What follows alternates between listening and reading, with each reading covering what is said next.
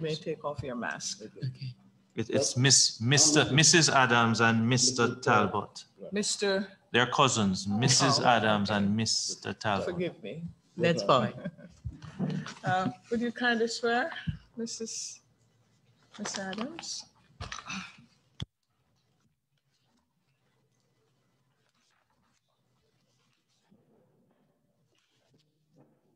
Morning. Your right hand, please.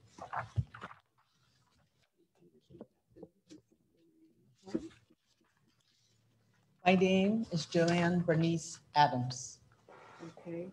I swear by Almighty God I swear by Almighty God that the evidence I shall give that the evidence I shall give shall be the truth, shall be the truth, the whole truth, the whole truth, and nothing but the truth. and nothing but the truth.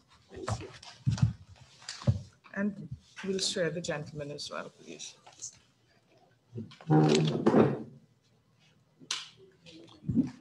Dwayne Disney Talbot. Oh, sorry. I'll repeat that. Dwayne Disney Talbot. I swear by Almighty God I swear by Almighty God that the evidence I shall It give can, but that no the evidence I shall give shall be the truth, shall be the truth, the whole truth, the whole truth, and nothing but the truth. and nothing but the truth. Thank you. Thank you, Mr. Swan. Thank you, Council. Thank you. I just asked for a moment. Yes.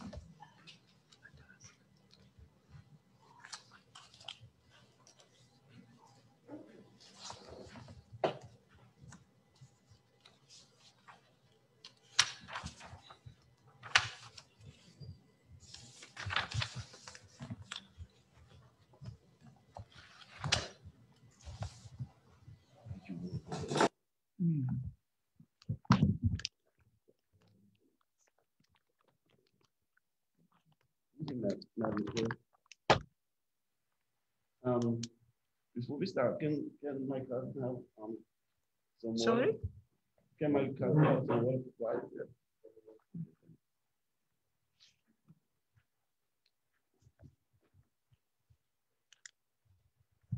That's okay. We thought it was one person. I understand. Okay.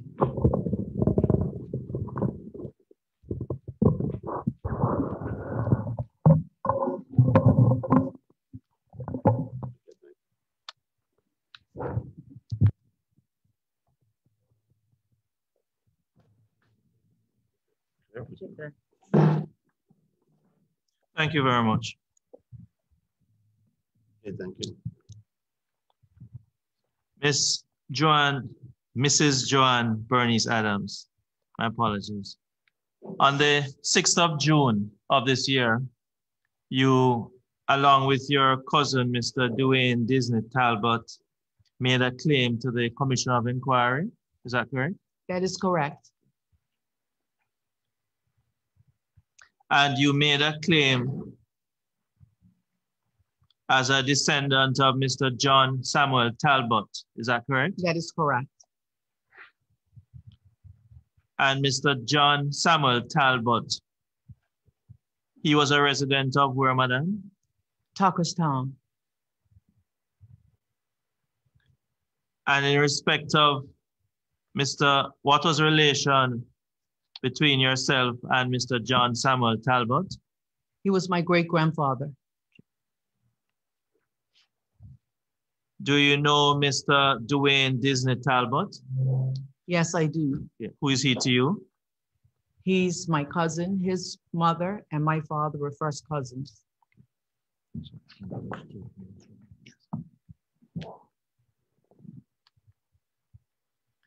Now, in respect of the reason that you're here today, you know why you're here today? Yes. Tell me why you're here today. I'm here today to give evidence to show that John Samuel Talbot was not adequately compensated for his land, and that the whole process of the forced expropriation was unjust. Okay, thank you. Now, in that regard, you have given a statement to the Commission of Inquiry, setting that out. Yes, I have.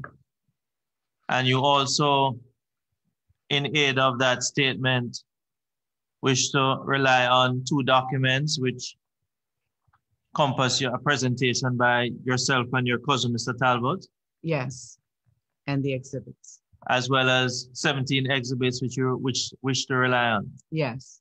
I'll take them one at a time. Now, the statement you gave is dated the 25th of November, 2020. If you see that statement, the original statement, you'd recognize it, certainly. Yes, And you actually have that statement there. I do. Just going to ask you to let me have a look at it first.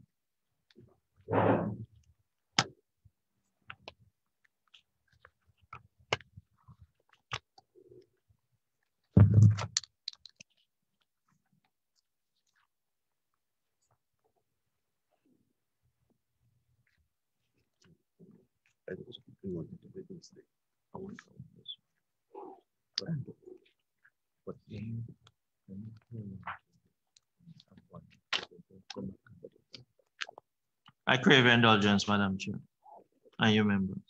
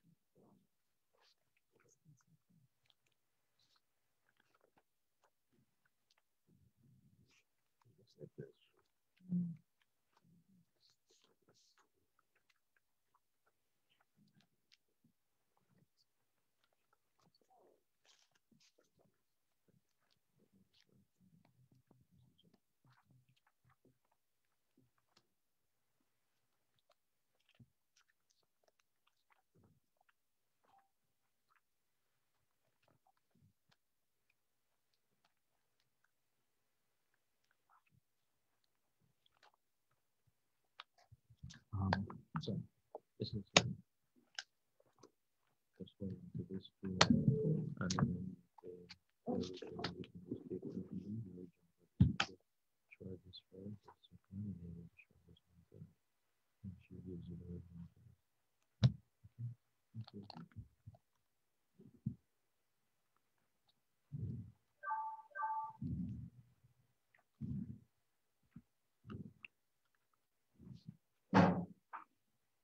now, what is that there, madam?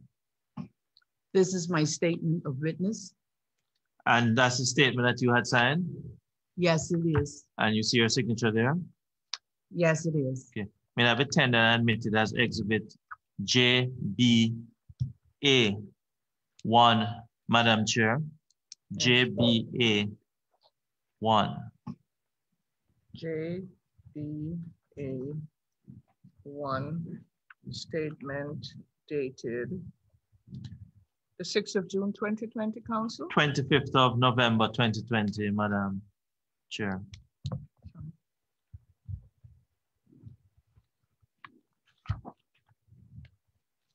Thank you. So enter. Thank you. Now, Mrs. Adams, you also prepared a document upon which yourself and Mr. Talbot wish to rely. Submission to the Commission of Inquiry Land Loss. That's correct? Yes, it is. Dated November 20, 2020. Yes, it is. And there's one dated November 26, 2020. Pardon me? I have one dated November 20, 2020, yes. And you also have an updated one dated November 26. Okay. The one dated November 20. Going to ask Madam Chair that is tendered and exhibited as Exhibit JBA 2. Council. Is that the joint submission? It is, Madam Chair. And it's dated November 20. 20th That's so, Madam. and 2020. That is so, Madam. Thank you. So entered. You also, Mrs. Adams, have document submission to the Commission of Inquiry Land Loss dated November 26, 2020. Yes, You basically updated what was just Exhibit 2. You yes, asked that document, which is an update of Exhibit 2, that be admitted as JBA 3.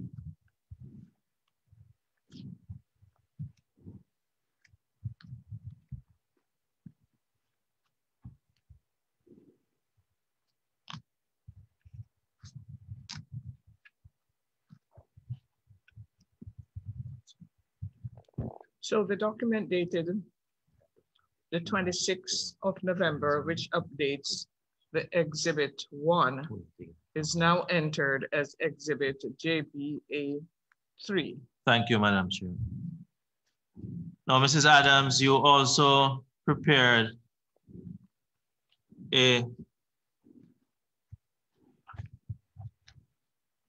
third document which comprises of 17 exhibits upon which you wish to rely. yes, Council. It just has a picture of Tucker Stone dating back on the cover page, that's correct? Yes, I'd ask Madam Chair that this document be admitted as Exhibit JBA 4. It's going to be 4A to 17 or just 4? Because you say there are 17 documents within it. I thank you, Madam Chair. I am going to, for each exhibit, When she speaks to each one, you'll number it. I'll number it all using 4, but Okay. I'll use another, either letter or a Roman numeral to identify it. Very well. Thank you. So the document comprising 17 exhibits is labeled entered as Exhibit JBA 4. Thank you. Okay.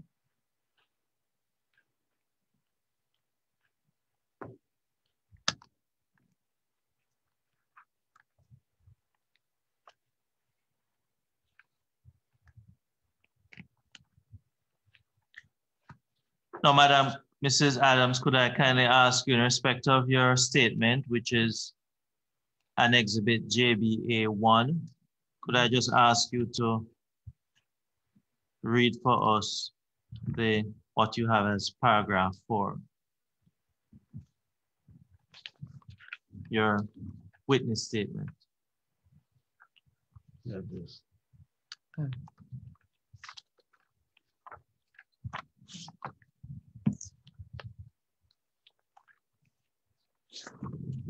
That's the statement dated the 6th of June. mhm, Right. It's dated the 25th day of 25th. November 2020. It's the witness statement, which is JBA 1, Madam Chair. 4, our claim is that our ancestor, John Samuel Tobit, was not adequately compensated and that the whole process of the forced expropriation was unjust. Thank you.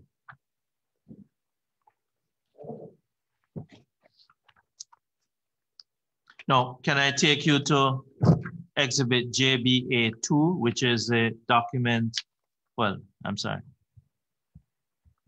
You indicated that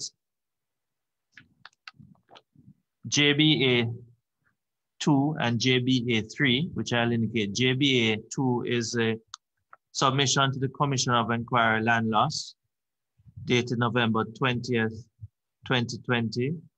And you also indicated JBA 3 document with the same title. However, it's dated November 26, 2020. You recall saying that? Yes. I'm just going to ask you to take us through JBA 3, which is not the one dated November 26, 2020. And when you are finished, you could tell us what's the difference between the document dated November 26 and the one dated November 20. But take us through the one that is November 26.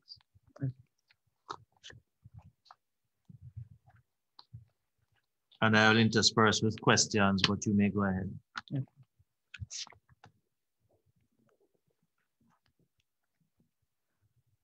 This submission is hereby presented to the Commission of Inquiry established on 31st October 2019 by the Premier, the Honorable E. David Burt, JP, MP, and directed to inquire into historic losses of citizens' property in Bermuda, in keeping with the mandate of the House of Assembly as expressed in its resolution of 4th July 2014.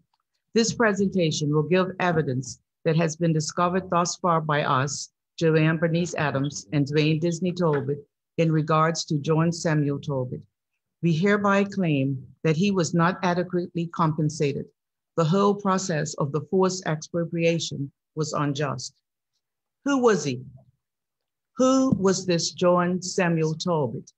He was a husband, a son, a brother, an uncle, a father, a grandfather, a farmer, an upstanding member of the Tuckerstown community who served as a trustee for the school. He was a free Black man. He was our great-grandfather. John Samuel Tolbert was born on November 11th, 1860, Exhibit 1.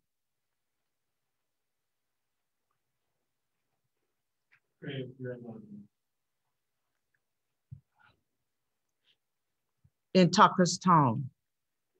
Okay.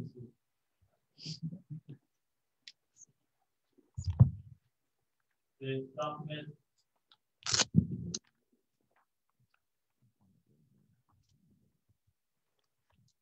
The document that you refer to as Exhibit 1 is a Methodist baptismal entry. Yes, it is. I need somebody to press this. And 3 lines from the bottom. So just a moment. Somebody.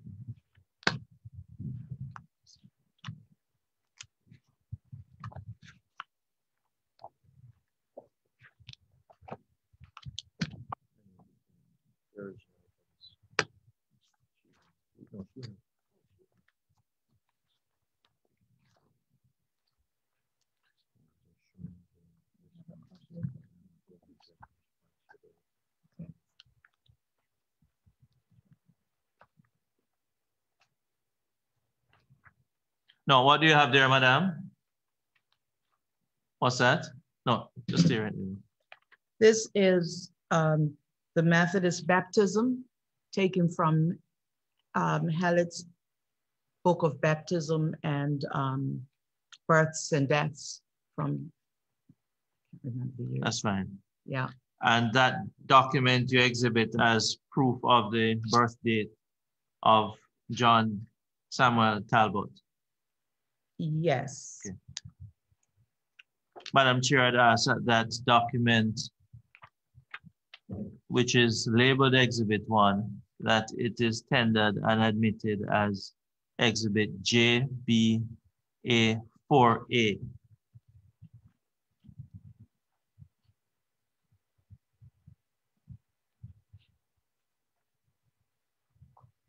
JBA 4A. Thank you. Entered. Thank you. You may continue, madam. Okay. He was born to James and Joanna Tolbert, nee Darrow, Exhibit 2, and he had 12 brothers and sisters.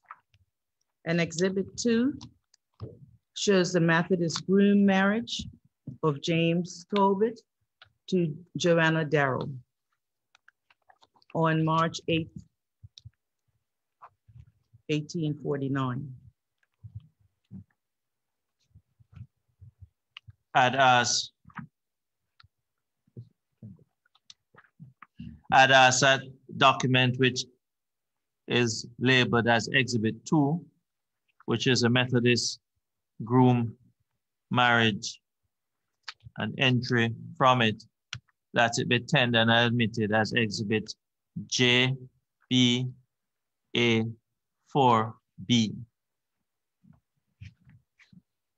So we have it as exhibit JBA2. Has she spoken to it yet? She just did just prior to in her evidence. Because the last one I have is JBA4A, which is the Methodist baptism certificate. So she's now going on to speak of the marriage certificate. Well, an entry in the Methodist groom marriage, which has been taken from the registry.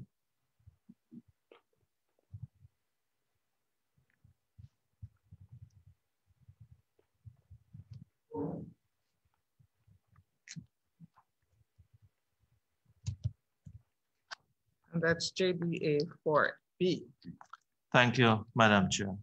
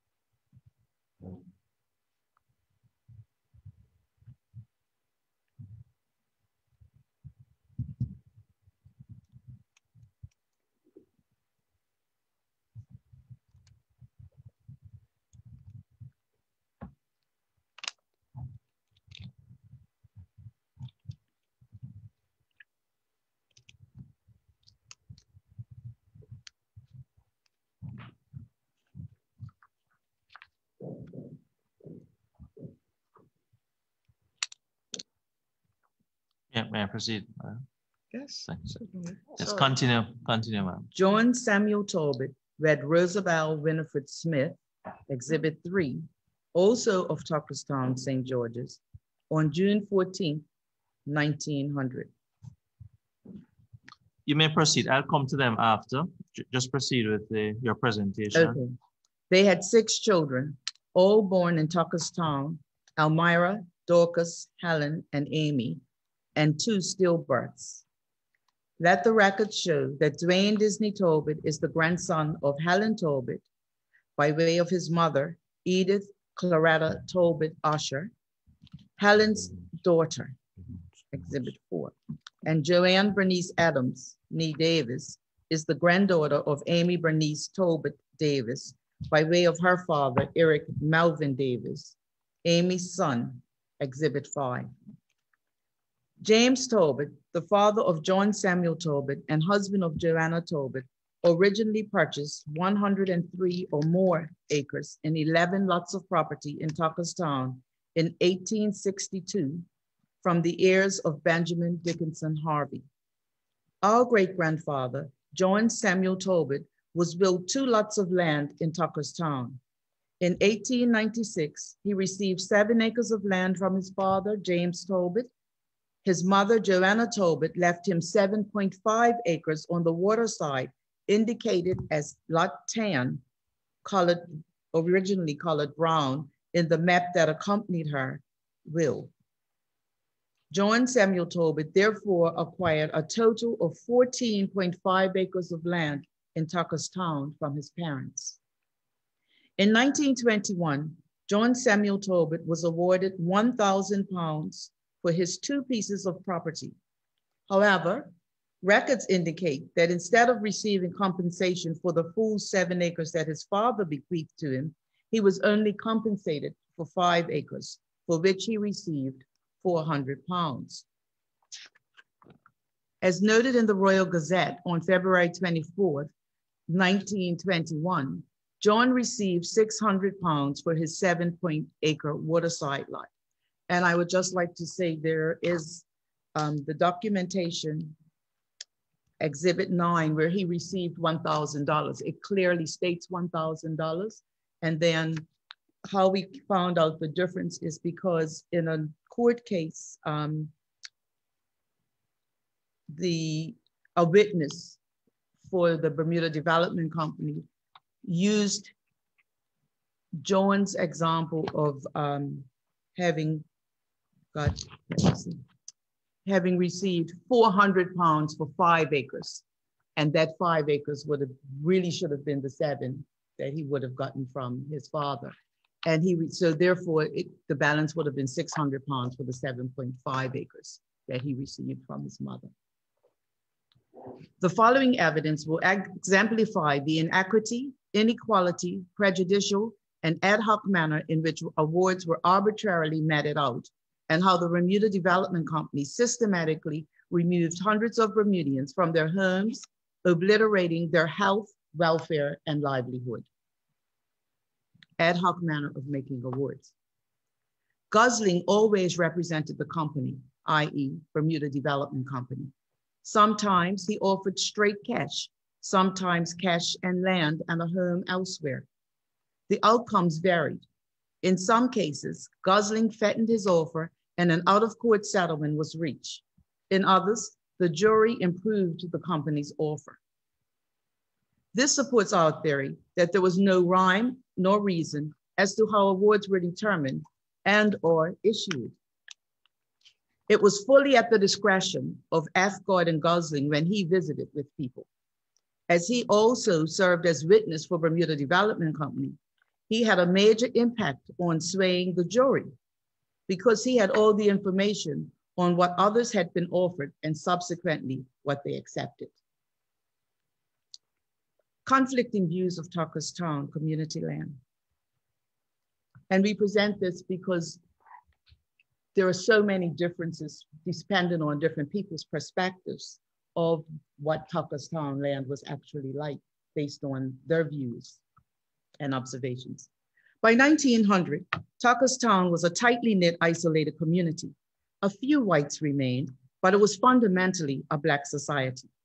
There were 2 churches, a general store, a school, a cricket pitch, a post office, and a cemetery on the knoll behind the church. Boats were still being built, pigs were slaughtered, potatoes graded, vegetables were dispatched by car to Hamilton for sale. The rhythms of life were woven through these activities. Children were given the rudiments of education. This is the Tucker's Town that our great-grandfather knew and was a part of. This is where he was born, his parents and their parents before them. This is where he wed Ma Talbot, and she birthed his 4 daughters, of which 2 were our grandparents. In 1907, when the Honorable F. Godwin Gosling bought property on the Point, or the Main as it was called in the old day, Tucker's Town was sparsely inhabited. Less than 1/3 of the land was arable and had little economic value. Sweet potatoes formed the principal crop and fishing the chief occupation. It appears that while there were decent folk among them in general, they were a degenerate lot. The communal life left much to be desired. Intermarriage for generations had undermined both health and morale. They were a law amongst themselves, and the army of authority seemed to lack power to control them. B.D. Talbot bought all the property for little more than a song. Talbot grew onions and potatoes and kept the store. The disrespect and contempt demonstrated by the writer in this discourse is prejudice and more than likely represents the sentiment of much of the white population at that time toward the Black population of the day. This land, which your petitioners desire to acquire, has been of little economic value to the colony and has remained in a backward and undeveloped state for upwards of a century. Less than 1/3 of it is arable, the remainder being chiefly rocky hills and sand dunes. It is very sparsely populated, there being far fewer inhabitants to the square mile than in any other part of the colony. And I would like to say that stands today in Tucker's Town. It's far fewer residents per square mile than it is in any other part of Bermuda. The land is described by B.D. Tolbert as stated in Royal Gazette, February 11, 1921. He speaks of its worth in vegetables from his property, which included his banana plantation, summer crops of melons, corn, etc., and lemons. He also sold wood and timber and harvested seaweed. Comments attributed to the sale of the land, however, regarding its value and assets were not considered, during the purchase of the land. This allowed for the Bermuda Development Company to make lower price sales. The contours of the property are unsurpassed. Delightful valleys winding through coral hills from 20 to 25 feet in height along the line of play. Well wooded with cedars, oleanders, bougainvillea, and hibiscus, lending to the most fascinating color scheme to the whole. The contours are inviting to the Gulf architect to construct unique and scientific putting greens consisting with the length of hole demanded. In contrast to the previous statement, this rendering made by Charles Blair MacDonald in 1921 about Tucker's Town is one of awe and beauty. Design and construction were not easy, for only in the valleys was the coral rock covered with a 6-inch layer of soil. The area had been used for growing onions, potatoes, and Easter lilies. Again, we see some of the crops that were there. We're mentioning Easter lilies here. The resilience community of Tucker's Town utilized the land to grow different crops at different times. This is how they sustained themselves within their community. Some may like to hear a word of the inhabitants of this sylvan retreat. With one or two exceptions, they are all of African descent, and kinder or more hospitable people are not to be found in Bermuda's Fair Isles. When I first visited the place some 30 years ago, there were only 2 or 3 houses and an old wooden chapel in the valley. Now on the hillside and in wooded lands are to be seen the cottages of succeeding generations, and a fine store, a fine stone Methodist church, and a schoolhouse nearly finished, only awaiting the assistance of persons kindly disposed to the interest of education. For the people of Tucker's Town are not unmindful of its benefits. As a rule, the children, like their parents, are social and intelligent, and strangers are kindly welcomed. To those who may have a shade of doubt, or to the visitor from the States, I say, let them visit this charming spot, and his genial sons of the soil will guide them safely by and into the numerous caves and hollows of their ancestral domain. Or in gig or whaleboat, sail or row them to the picturesque and historic island encircling Castle Harbor. These same caves mentioned here are discussed in the February 24th, 1921 edition of the Royal Gazette in the case of Worshipful T.H.H. Otterbridge, MCP, who puts the caves forward as an asset. It is refuted by Mr. Godwin Gosling, Secretary of the Bermuda Development Company, who states that they're not safe and not capable for development. But as this shows, they obviously were safe because they continuously took people there. A century ago, however, a very different community called Tucker's Town home. Along its shores and centered around pockets of rich arable land, Black Bermudians farmed, fished, and built boats in humble but happy obscurity. Their peace was occasionally interrupted by carriage loads of tourists on day trips from Hamilton and picnickers from St. David's Island who came to gaze at in wonder at those natural arches. But in Tucker's Town between 2020 and 2023, everything changed utterly. A community literally vanished, almost in the bibbling twinkling of an eye. Old Tucker's Town lost everything but its name. As the saying goes, beauty is in the eye of the beholder. And these various descriptions certainly illustrates a beautiful and bountiful Tucker's Town until those horrible days of the expropriation dislodged my ancestors.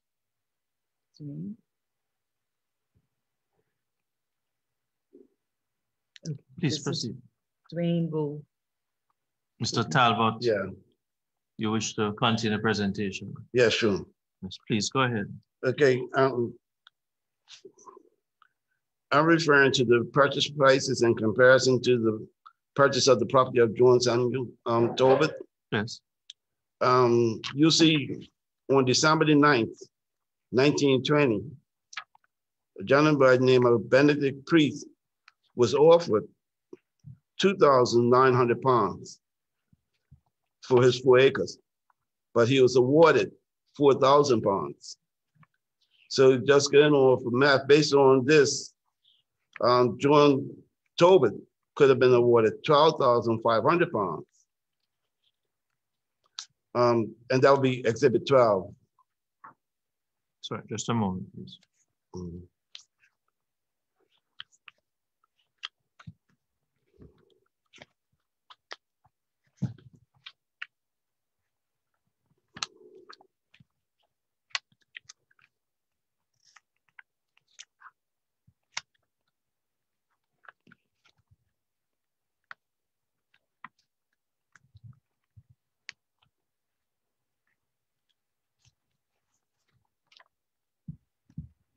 You're referring to a Royal Gazette article dated December 9, 1920. Yes, sir. I'd asked Madam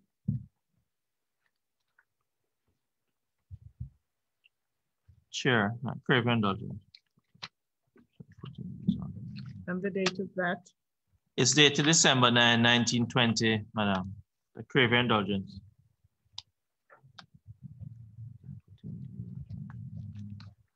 That's the Royal Gazette.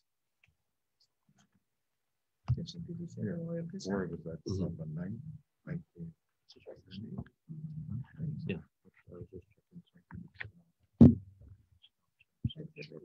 Or say, Yeah, he's got it. no, I think we have to put it on his initial. That's what I think.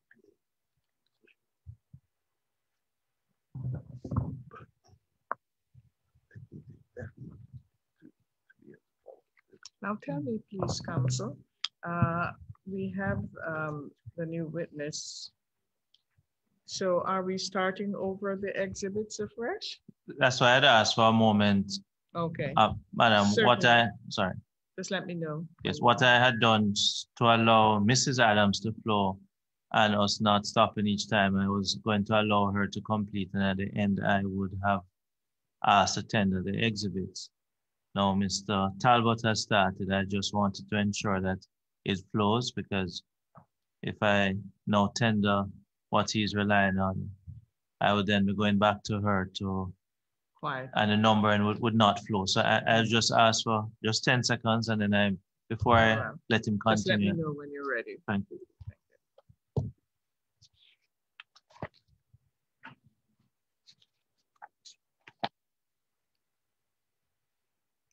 What I propose, Madam Chair, I just ask Mr. Talbot just to allow us to just go back to Mrs. Adams. Let me tender these documents so that we have a sequence that flows, and then we will return to him shortly. So we're going to ask you to pause, Mr. Talbot, and we're going to go back to you, Ms. Adams, so that we can have the exhibits numbered sequentially. Now, Mrs. Adams, you're on page 2 of your, what is JBA 2, and I had stopped you after you had given evidence in respect of the marriage. correct, with John Samuel Talbot with Rosalie Winifred Smith. Correct. Winifred. And that was the Marriage Certificate Council, JBA 4B. That I crave indulgence.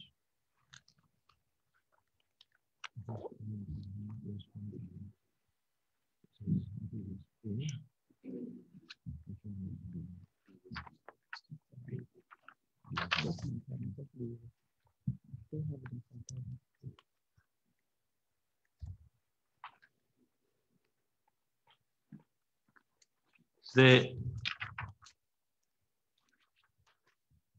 next item, Mrs. Adams, is the will of James Talbot. No, the next item was Exhibit 4, which showed the lineage of Dwayne Disney Talbot. That's the item marked Exhibit 4. Yeah. I'm going to ask you to speak directly I'm into the sorry. mic so we can hear you, please. The next item, which was listed Exhibit 4, shows the lineage of Dwayne Disney Talbot to James and Joanna Talbot. The document is labeled Exhibit 4. Exhibit 4. I'd ask that that document be tendered and admitted as Exhibit JBA4.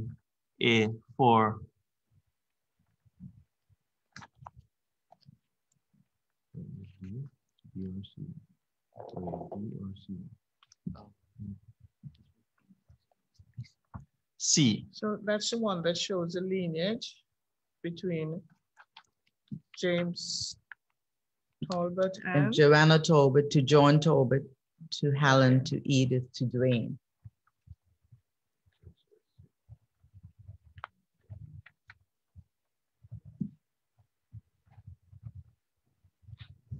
that's JBA4. So For tell me, please, C. counsel. For C. 4C, okay. Yes, that's the question I was going to ask if we're moving away from the Very well. numbering. So we're fine. Thank you. The map. Then Exhibit 5 on page 2.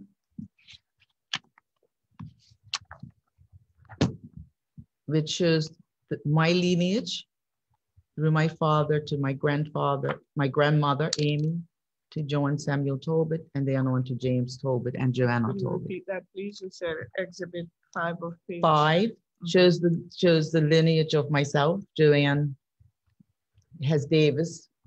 That's my name before I was married. To my father, my grandmother, my great grandfather, John Samuel Talbot, and his parents, James and Joanna Darrell. I'm Talbot. Looking at her maiden name. I'd ask that this document be tendered as JBA4D. Madam Chair. BA4D. A4D. D. Very well. Thank you. The next one, Exhibit 6, which shows the Lookout Cottage. That indicates the sale of property to James Talbot in Tuckerstown. As a document be exhibited as JBA4E, E as in egg. For E as in egg. Yes, Madam Chair. Yes. The next document, 7, was a transcription of the last will and testament of James Talbot as transcribed by Leonie Junis. And we will seek to get the original document. I'd ask that this document be marked at this time, not tendered as an exhibit. This is a transcription. I am not giving evidence, but I think the microfilm had been used. But this is a transcription of what was there. So I would not ask at this time for it to be tendered as an exhibit. I would just ask that it is marked at this time, JBA for F. JDA. For F. 4M? but F, Okay. but marked, but not an exhibit until we have So it's either, marked for identification? yes, madam.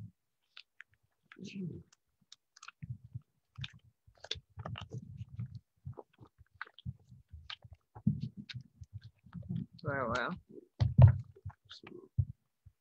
Then the next exhibit, Exhibit 8, is the will and accompanying map of Joanna Tobit. And just remind us who was Joanna Talbot. Joanna Tobit would have been my great-great-grandmother, the wife of James Tobit, mother of Joan. And so this document, Madam Chair, is tendered as an exhibit JBA 4G.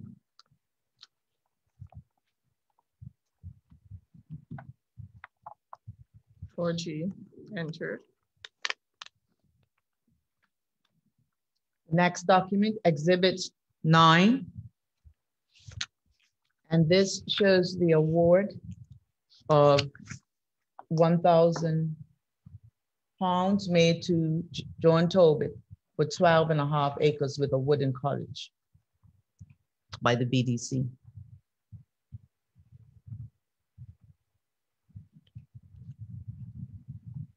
So this document and entry from the Royal Gazette dated February 11, 1921, that it be tendered and admitted as exhibit JBA 4H.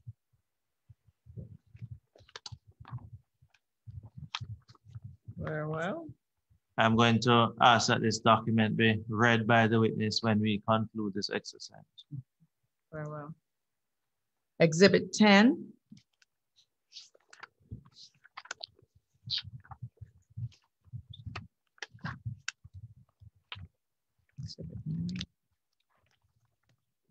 Yes, madam. February 24th, 1921. The final paragraph shows where It's an entry from the Royal an Gazette. entry from the Royal Gazette on February 24th, where the jury said, where evidence shows that John Tobit received 600 pounds. And I said this extract from the Royal Gazette dated February 24, 1921. The tender admitted as exhibit JBA 4I. To ask that this be read by the witness after we conclude this exercise also.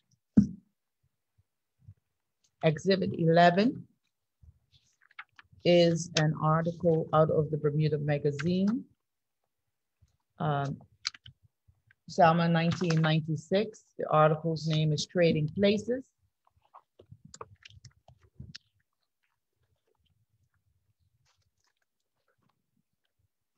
And it speaks to Benjamin Free. If you'd be kind enough to repeat the date of that Bermuda magazine article. Summer 1996. And that document, how many pages is it, madam? 3. And that's going as JBA exhibit 4. 4J.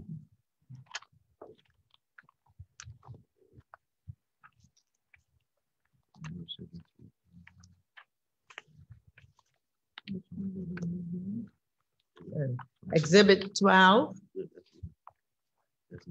Okay. Right. That's where you were. Okay. Just a moment, ma'am.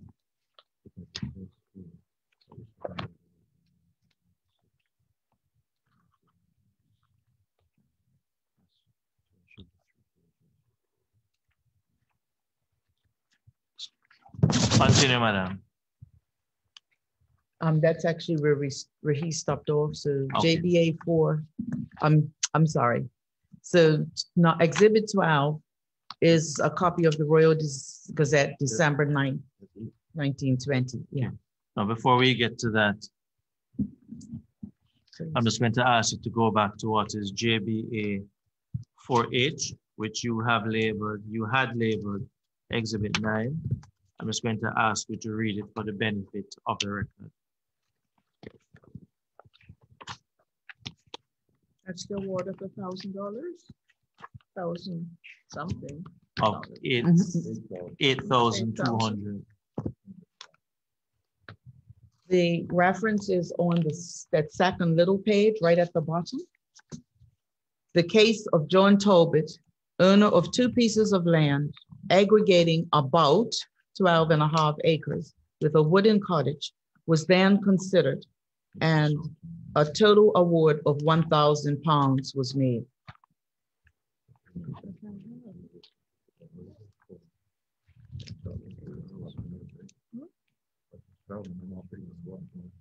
Yeah, but I thought somebody said 8,000. I changed it. Oh, the 8,000 that's the title for the paper. Headline. That's the Okay. headline.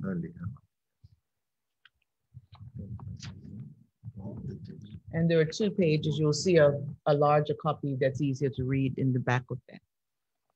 And so that's your Exhibit 9. And Which is its JBA article was 4H. dated Feb 11, 1921. correct. Okay. I'm going to ask you not to answer. Oh, I'm sorry. Please, when you're speaking to the chair. Yes, my apologies.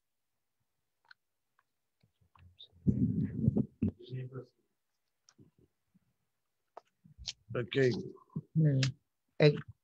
You mean with Exhibit 10 to read that, or? Exhibit JB 4H, the one which has as the title Jury's Award of £8,200 to D.B. Talbot. I'm asking you to read the entire document from the start to the finish, so we may have it in the record, please. Okay. Thank you. On Friday 2nd at Tuckerstown, a jury was drawn to assess the value of land owned by Messrs. B.D. and John Tobit. The jury comprised James Hill Hollis, foreman, Howard Emmett, Dunscombe Smith, Frederick Collins Otterbridge, William Robert Lipman, Arthur Roberts Wilkinson, George Harrison Otterbridge, and Francis Anthony Hollis. Great interest, excuse me, I'm going to see if I have a larger copy of this. Just give me a second. Oops. read it from there.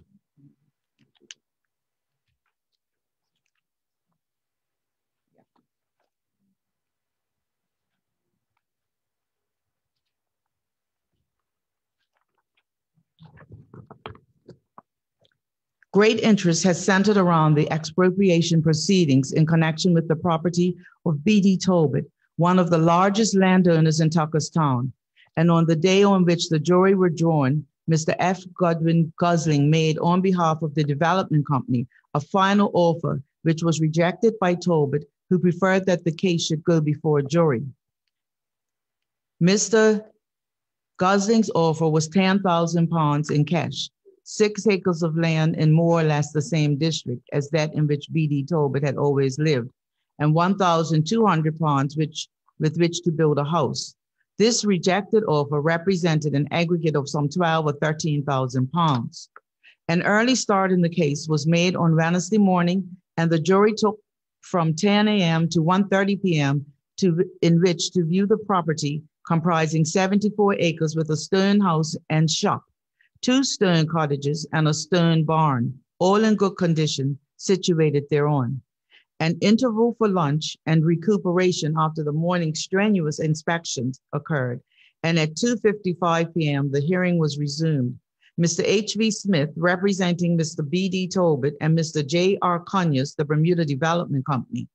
Tobit, having been duly sworn, stated that he estimated the annual rental of his house at £30 for the store, at £30 2 cottages, at £36, and barn at £12 or £14. He said that his annual income during the past 5 years from farming for export purposes was £500. He rents part of his planting land for £60 per annum. His grocery business he estimated to be worth 100 pounds per annum. His banana plantation at 100 pounds per annum. His summer crop of melons, corn, etc. at 100 pounds per annum. Sale of wood and timber at 200 pounds per annum, in addition to which he uses himself firewood valued at it must be 3 shillings per diem. The sale of lemons gives him an annual income from 8 to 12 pounds, and his seaweed catch is a large one. He was then cross-examined by Mr. J.R. Conyers, who stated that according to Tolbert's figures, the property yielded an annual income of 1,036 pounds. When asked if this was so, Tolbert replied in the affirmative. Further cross-examination revealed the fact that he was 62 years old and owed 300 pounds on mortgage. He knew the Walker property comprising 54 acres, but did not know if it had been sold to the company for 4,500 pounds. Mr. Conyers stated that 32 acres of Tolbert's property was situated on Castle Point, and that Tolbert had only a right of footway to it. Some questions were asked by the jurors concerning Tolbert's estimated annual income of 500 pounds for farming. In reply to queries as to how many men he employed, he stated that he employed 3 men regularly and sometimes as many as 20. Mr. C.W.W. Walker was then called as a witness on the company's behalf and stated that his wife had owned 54 acres of land with house and cottage near Tuckerstown. This property had been sold to the development company for 4,500 pounds, which he considered a good price. 17 acres of the land was used for planting, and the rest was made up of Trots Pond, grazing, and timberland. B.D. Tolbert, when recalled, stated that the company's plans of his property were not quite correct. He owned 83 or 84 acres of land, 34 of which were arable and 22 under actual cultivation, he said. Mr. Conyers, in addressing the jury, analyzed the value of Walker's property and made comparison between it and that of Tolbert, which he estimated to be worth 6,500 pounds on the same basis of valuation. He suggested that 7,500 pounds would be a very fair price to pay Tolbert. Mr. H.V. Smith contended that what one man sold his property for was no criterion of the value of that of another man. His client was being torn from his home and would be separated from his own people and church. These were, he maintained, most important factors in the case. Worshipful R.W. Appleby then summed up, and in doing so, emphasized the importance of this case and urged the jury to give it to their most careful consideration. He warned them concerning statements of income and enjoined them not to be influenced by the sale price of Walker property, but to judge Tolbert's case on its own merit, as the circumstances pointed out the merits of the property. At 4:30 p.m., the jury returned a verdict for 8,200 pounds. The case of John Tolbert, owner of 2 pieces of land aggregating about 12.5 acres with a wooden cottage, was then considered, and a total award of 1,000 pounds made.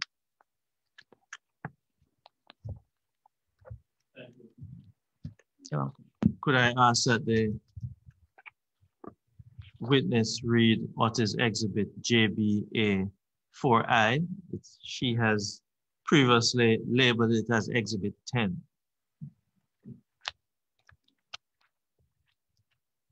Yes, please. Go ahead. Just 1 second. Yes, counsel. She has asked for a moment, madam. Thank you.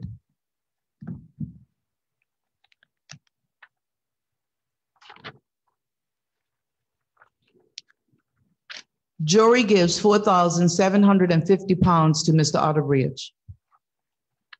Commander Large, RN, says Castle Harbor is one of best on Atlantic seaboard.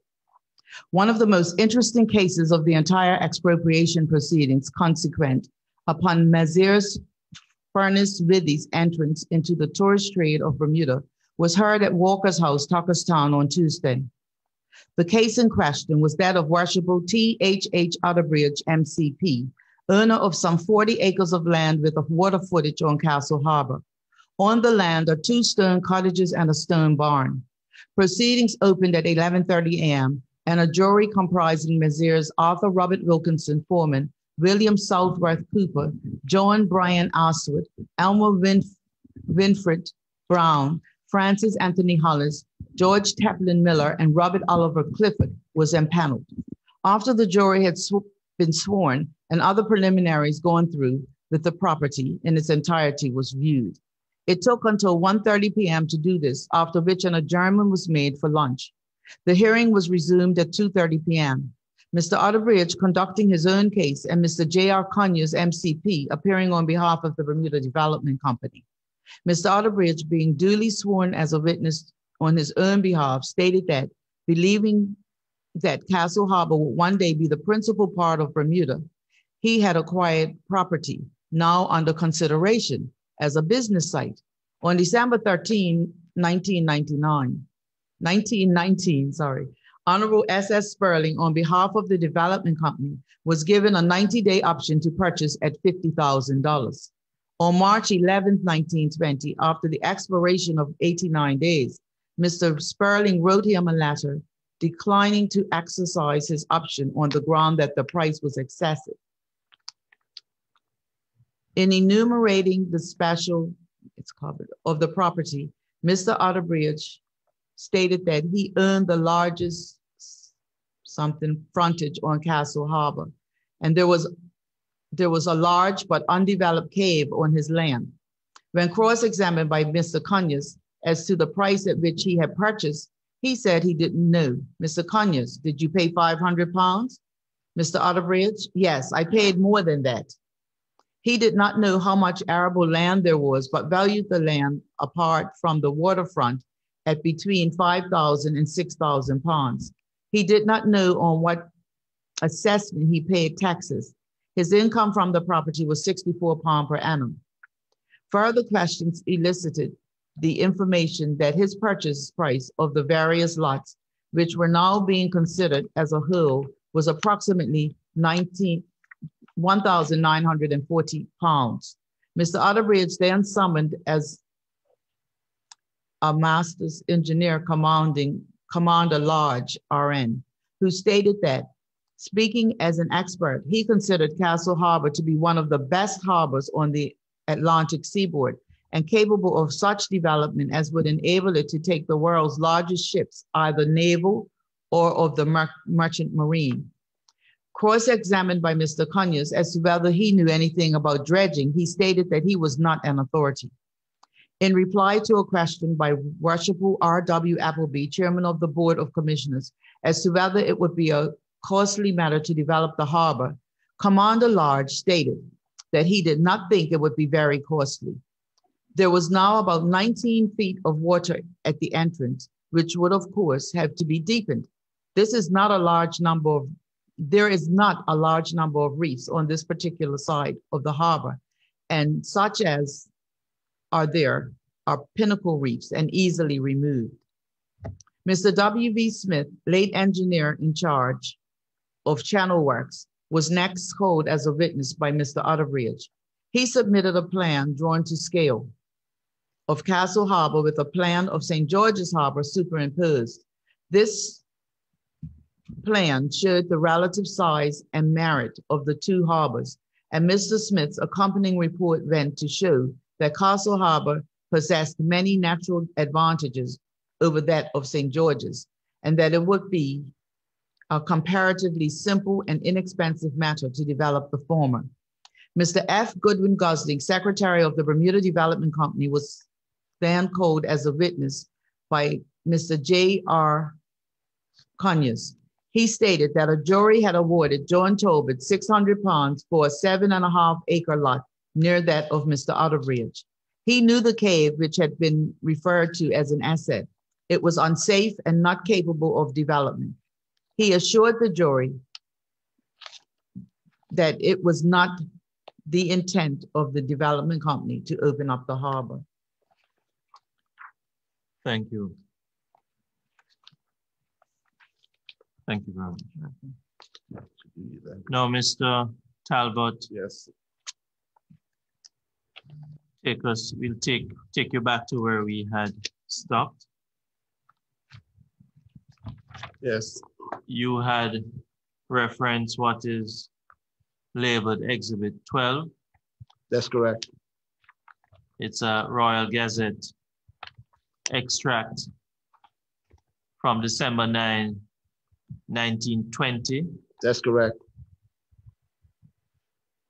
I wish, Madam Chair, to have this tendered as an exhibit.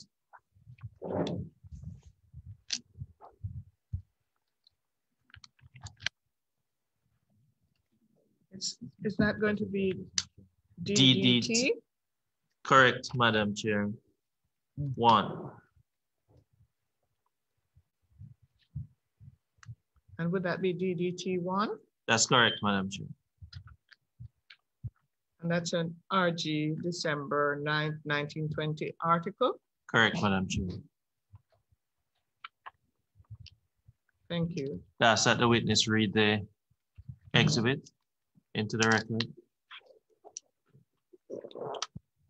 It's titled Tuckerstown jury gives Mr. Preet 4,000 pounds. On Tuesday morning, another property in the area, which was acquired by the Bermuda Development Company, was valued by a jury. This belonged to Mr. Benedict Priest, owner of about 4 acres of land in Hamilton Parish. It has a waterfront on Harrington Sound, and it contains a large house and a small cottage. The jury awarded him 4,000 pounds. The commissioners met under the chairmanship of Major R.W. Appleby. Sorry. Mr. J.R. Conyers appeared for the company, and Mr. G.C.G. Montague for Mr. Preet. Mr. John Howard Cooper was the foreman of the jury. Mr. H.C. Masters, I believe that's senior, valued the property as follows: house 2,000 pounds, cottage 350 pounds, and land 850 pounds, of total of 3,200 pounds. Evidence was given as to the improvements carried out by Preet. In addressing the jury, Mr. Montague argued that they should take into account the depreciation of the pound. Preet, being an American citizen, losing heavily if he was to transfer the money into U.S. currency. Against this, Mr. Conyers said that the jury should only consider what they would pay themselves. The above verdict was given. In the early stages of the proceeding, the last offer made to Mr. Preet was 2,900 pounds, while 4,500 pounds was claimed. During the weekend, the commissioners will review certain properties and hear 3 cases, which next week, 2 juries cases will be taken.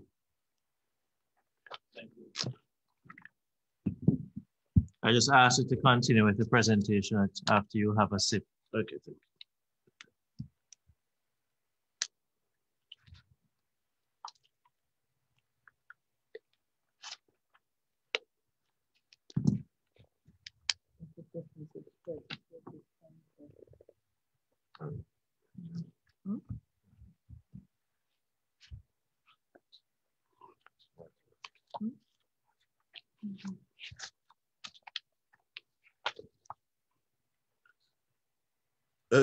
To continue on, item 13, Mr. Stuart McLean of Shippensburg, Pennsylvania was awarded 240 pounds for 1 acre on Harrington Sound. It has a footnote where it came from. If the same criteria was awarded to John Tobin, he could have received 3,000 pounds for his 12.5 acres. Mr. Charles Hollis employed by the Bermuda Development Company, was over a lot measuring 100 times 100 feet, less than a quarter of an acre, and situated near Mangrove Lake, which was equivalent to the size of the property he owned. A 4-room cottage with kitchen and all modern conveniences was to be built for him. And in addition, he was to be given 100 pounds in cash, pending his wife's agreement. Based on these calculations, John Tobin could have received 5,000 pounds and also been compensated with an equivalent property and home. Mr. George Smith, owner of 7 acres of land with a stone cottage, had agreed to part with his property and to accept in exchange a piece of land with 2 cottages in Smith Parish plus 400 pounds cash. Further investigations were pending, but the office stood for when these items were settled. An equivalent property plus 712 pounds could have been awarded to John Tobin.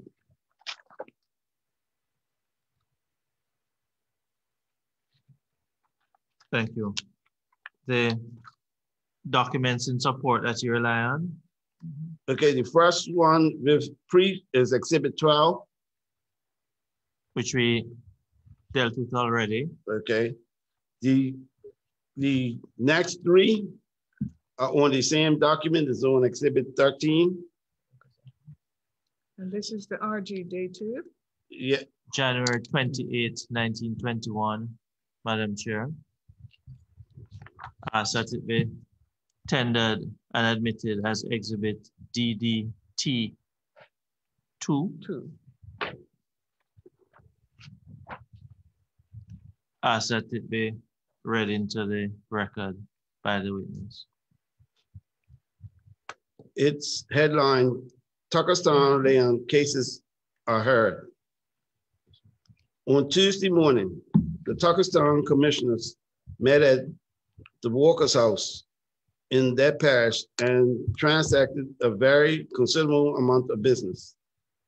The first case to be considered was one which dealt with the estate of Princess Janet Smith and involved all sorts of legal technicalities as she died interstate, leaving 3 daughters, Mrs. Clark, Mrs. Eddy, and Mrs. Spencer.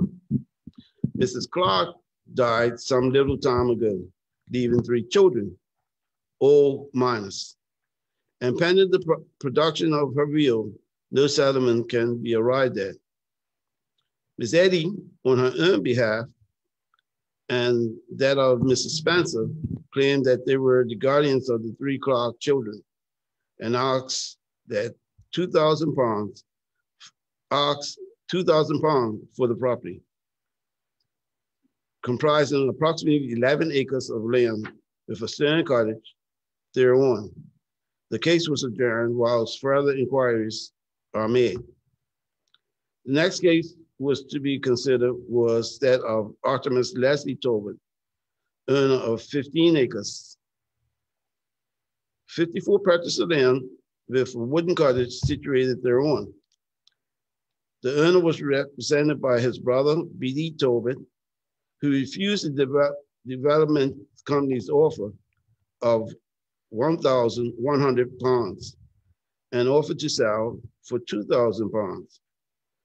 Mr. Gusson, on behalf of the company, went to 1,600 pounds, which the commissioners raised to 1,650 pounds. Tobin refused, and Mr. Gusson then raised his offer to 1,800 pounds, which Tobin finally accepted. The case of George Smith, owner of 7 acres of land with a stone cottage, is another very involved one, which could not be settled until further inquiries had been made. Smith had agreed to part with his property and to accept in exchange a piece of land with 2 cottages in Smith Parish plus 400 pounds. It now transpires, however, there is some doubt as whether to Smith owns the property. It's being claimed that an inmate of the asylum has an interest. Smith denies this, and pending further investigation, the case was adjourned. After the commission have fortified themselves with lunch, they adjourned to the house recently acquired by the development company from Benedict Priest. Here's a jury assembly to this. Here, a jury assembled to assess the value of the property approximating 1 acre and belonged to George Stewart McLean of Shippensburg, Pennsylvania. It says PA, but the property is situated on Henderson and adjoins that of Mr. Benedict Priest. Mr. G.C.G. Montague appeared on behalf of McLean and Mr. J.R. Conyers on behalf of that development company. The property was originally purchased for 166 pounds, and the jury awarded its owner 240 pounds. Next was considered the case of Charles Hollis, employed by the development company as the foreman of their works at Tuckerstown. He is the owner of rather less than 1/4 of an acre with Stern Cottage. Mr. Gusson, on behalf of the company, offered to give him a lot measuring 100 times 100 and situated near Mangrove Lake, a 4-room cottage with kitchen and all modern conveniences will be built for him. And in addition, he'll be given 100 pounds. This cash offer was accepted by Hollis, subject to his wife's approval of the proposed site. The commissioners then executed orders vesting the properties of A. E. Bourne, C. R. W. Darrell, and T. I. O'Connor in the company. The next meeting of the commissioners will be held at Tuckerstown today, where a jury besides other business will be drawn to consider the cases of B.D. and John Tobin, 2 of the largest landowners in Tuckerstown.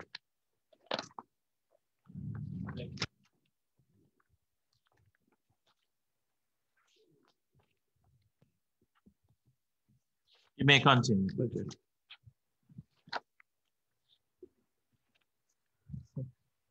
Okay. The next is comparisons of similar property in today's market. And I have to testify that this has not been prepared by lawyers or real estate agents, but it's done just by lay person. Okay. The first one highlights that Regal Sotheby's International Realty advises on their website, and it gets the website www.regalsotheby'srealty.com. Site 1A of Glebe Hill, Hamilton Parish, which measuring one. Also, if I may pause for a moment, are we going to enter the RG Jan 20, 1921 article as an exhibit? We did already, Madam Chair. It is DDT2. DT2? DDT2. DDT2. I think I have.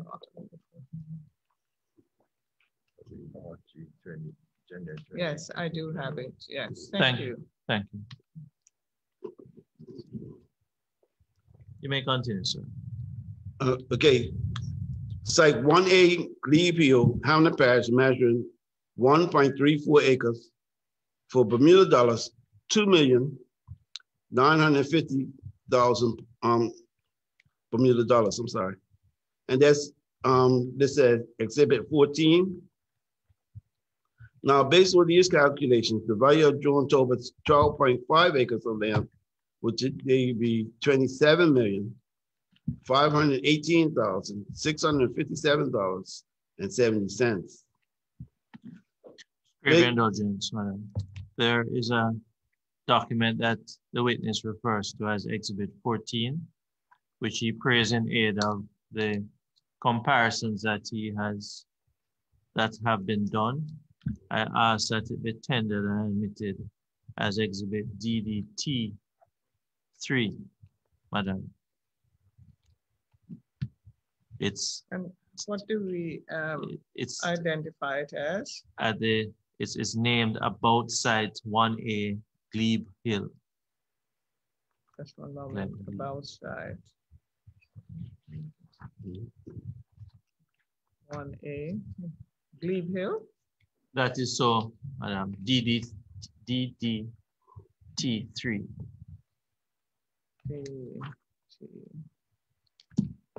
Three. So entered, counsel.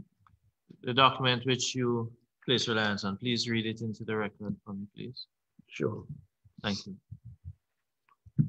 About Site 1A Glebe Hill.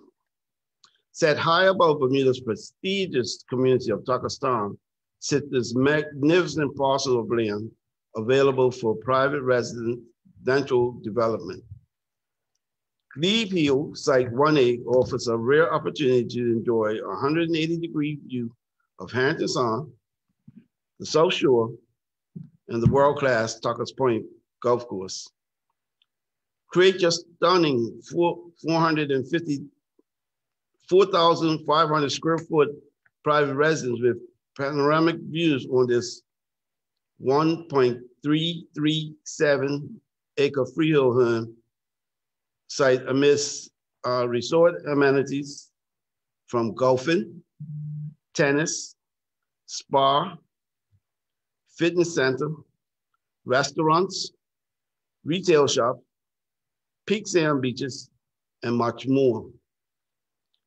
Be here within less than 10 minutes from Bermuda's L.F. Wade International Airport and conveniently 25 minutes into town for additional dining and shopping within the city of Hamilton.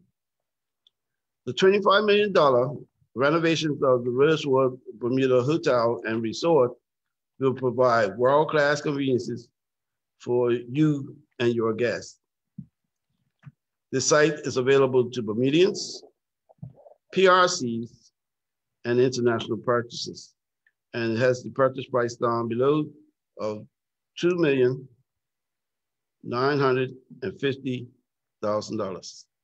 Just to understand, sir, regarding the location of Mr. James Talbot and his holdings, to your knowledge, is it in the same locale as the document that you refer to there? It's in Takastan, but if you ask me if it's on that specific site, that's unknown. It's unknown. It's unknown, you say? Unknown, yeah. But you reference this to give a comparative price of about Takastan, yes. Okay. You may proceed, sir. Okay.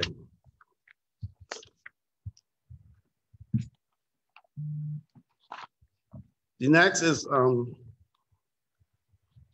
is KW Bermuda advertises on their website, www.kwbermuda.com, Lantana. Let's Drive Sandys, measuring 9.73 acres for $16,900,000 Bermuda dollars. And that's known as our document, Exhibit 15. So based on these calculations, Just a minute. okay, Madam Chair, I'd ask that the document which the witness would like to place reliance, which is labeled Exhibit 15, Land Tanya, I'd ask that that document be exhibited as Exhibit DDT Or, 4. Thank you. thanks. thank you. It's so entered. Thank you. Please read that document for us into Okay. the record. It's titled Lantana, and it's just the price of 16,900,000 Bermuda dollars. Sandy's Bermuda. The listing ID is 1088-650.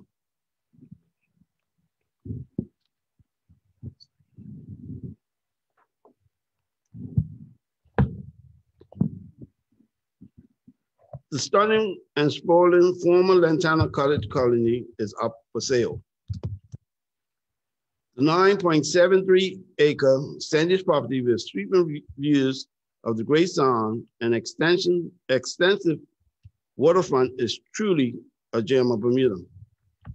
The gently terraced slope from the Azure waters below take you to the highest point with 360-degree views overlooking this most peaceful and private place. A vast, secluded estate borders the property to the west, and the iconic railway trail, a national park and treasure, to the north. It's perfect for hiking and biking through the island. Lantana, the island's first college colony, opened in 1958. In its prime, boasted extensive formal gardens, a croquet lawn, tennis court, and a pool to complement the highly desired Bermuda College lifestyle, popular with locals and visitors alike. Now cleared, the land is a blank slate for developers. Many mature palms remain, as well as an extensive dock and small beach. The property is zoned for tourism that allows for residential use. Permission from previous planning approvals included 28 hotel condominiums, 13 residents, a beach pavilion, pools, and a clubhouse. Simply stated, this is a unique opportunity to purchase one of the most charming properties in Bermuda with rare, boatable waterfront. Bermuda is a beautiful and safe destination. There's straightforward process to develop and have a sophisticated infrastructure and qualified business operators. The government bodies have put their full support behind residential tourism and welcome investors and developers. With our team at Keller Williams ready to give knowledgeable guidance, and this is a development opportunity not to be missed. No. Earlier, you had answered me indicating that the pronunciation, I think, is Glebe Hill. Apologies if I do it incorrectly. You had made reference to this 2.95 million property, which is, for my words, adjoining next to Tucker's Town. Now you're making reference to property in Lantana, Sandy's, Bermuda. You'd agree with me that Glebe Hill and Sandy's are in two different locations? Yes, sir. But you rely now on the Lantana, Sandy's, Bermuda, which is 16.9 million. Now, could you just share with us exactly I know you're using for comparative purposes, but you're using it ultimately to speak to what the value of the property that your great-grandfather had. Right. Could you just share with us the point that your illustration you're trying to make? Sure. There are two different places. Sure. As you had mentioned, Lantana being in Sandy's, but what Lantana offers is that something that is close to the size of the property that my great grandfather had. It's not, I don't know if in Bermuda we can purchase 12.5 or 14.5 acres of land, of virgin land right now. So Lantana was used as that's the closest that we can find. In size. In size, yeah. Okay. Whereas the first one was used because it's right in Pakistan. Okay. All right. Thank you. You may continue. That's you. Mrs. Adams, you will continue again. Comments from the history of Mid-Ocean Club. McDonald and Wetmore scored the eye. Just for a moment, you're on page 6 of the exhibit JBA2. Yes. Thank you. Please continue. McDonald and Wetmore scoured the island and identified 500 acres at Tuckerstown as being ideal for the project. It was estimated that the land could be purchased for between $150,000 and $200,000. However, it proved to be far from a simple process. As McDonald wrote later, practically every one of the owners who had given an option on his property went back on his contract, but finally it resulted in securing about 600 acres at a cost of about $600,000. These two entries demonstrate that money was a driver for the development of Tuckerstown. Their concern was about developing a playground for the rich and famous, and not about the welfare and livelihood of the landowners, once again highlighting lack of humanitarianism. In 1951, following a decline in tourism as a direct result of the downturn in the economy because of World War II, Furness Withy were looking to sell off the property. It was eventually bought by a group of local bankers, businessmen, and others invested in the property and transitioned it from a commercially owned tourist attraction to a select and discreet members club. Was achieved with telling and lasting results. Some of the individuals involved in this were also instrumental in the Tuckerstown expropriation of land. It could be said that they saw a business opportunity and took advantage of it. With their finances, they were in a good position to do so. If their intent was honorable, they would have developed a club that would have been inclusive, not exclusive, or discreet, as they said. They would have ensured that the families of the community that were displaced and disenfranchised could have the opportunity to enjoy the amenities of the property too. This was not to be because racism reared its ugly head yet again in a still very divided island. The first Black person to play at Mid-Ocean Club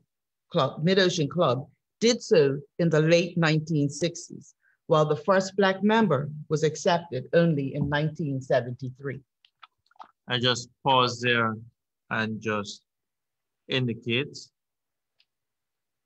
Madam Chair, I know counsel from Mid-Ocean Club Limited has stand in, and he may wish to know of the statement made. So I just, as a courtesy, place it on the record, and probably his attention could be brought to it through us of the statement made, even though he is a limited liability portion of the company. May I make a statement? Just a moment. So in terms of giving him notice, should we send him the transcript or? We can send him this document. We can send him this document because the witness is reading from it. So we can send this to him and he can determine if I'll just make a note of it. And please, Secretariat, if you'll be kind enough to make a note that Mr. Adamson is who has standing.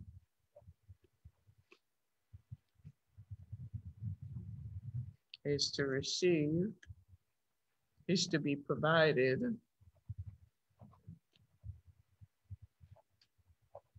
with a copy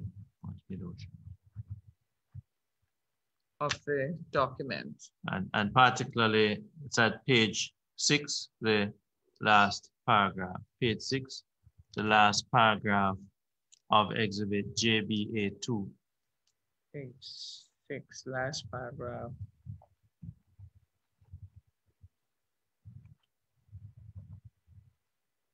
Of exhibit JBA2. Did I get that right? JBA2? That is so, madam. Thank you. You could go ahead, madam. I'd like to say that most of these references came off the Mid-Ocean website for their history and from one of their newsletters.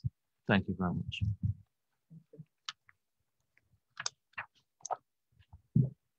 Very important. Yeah, the footnotes will indicate that. Thank you. Financial implications for purchase of Tuckerstown.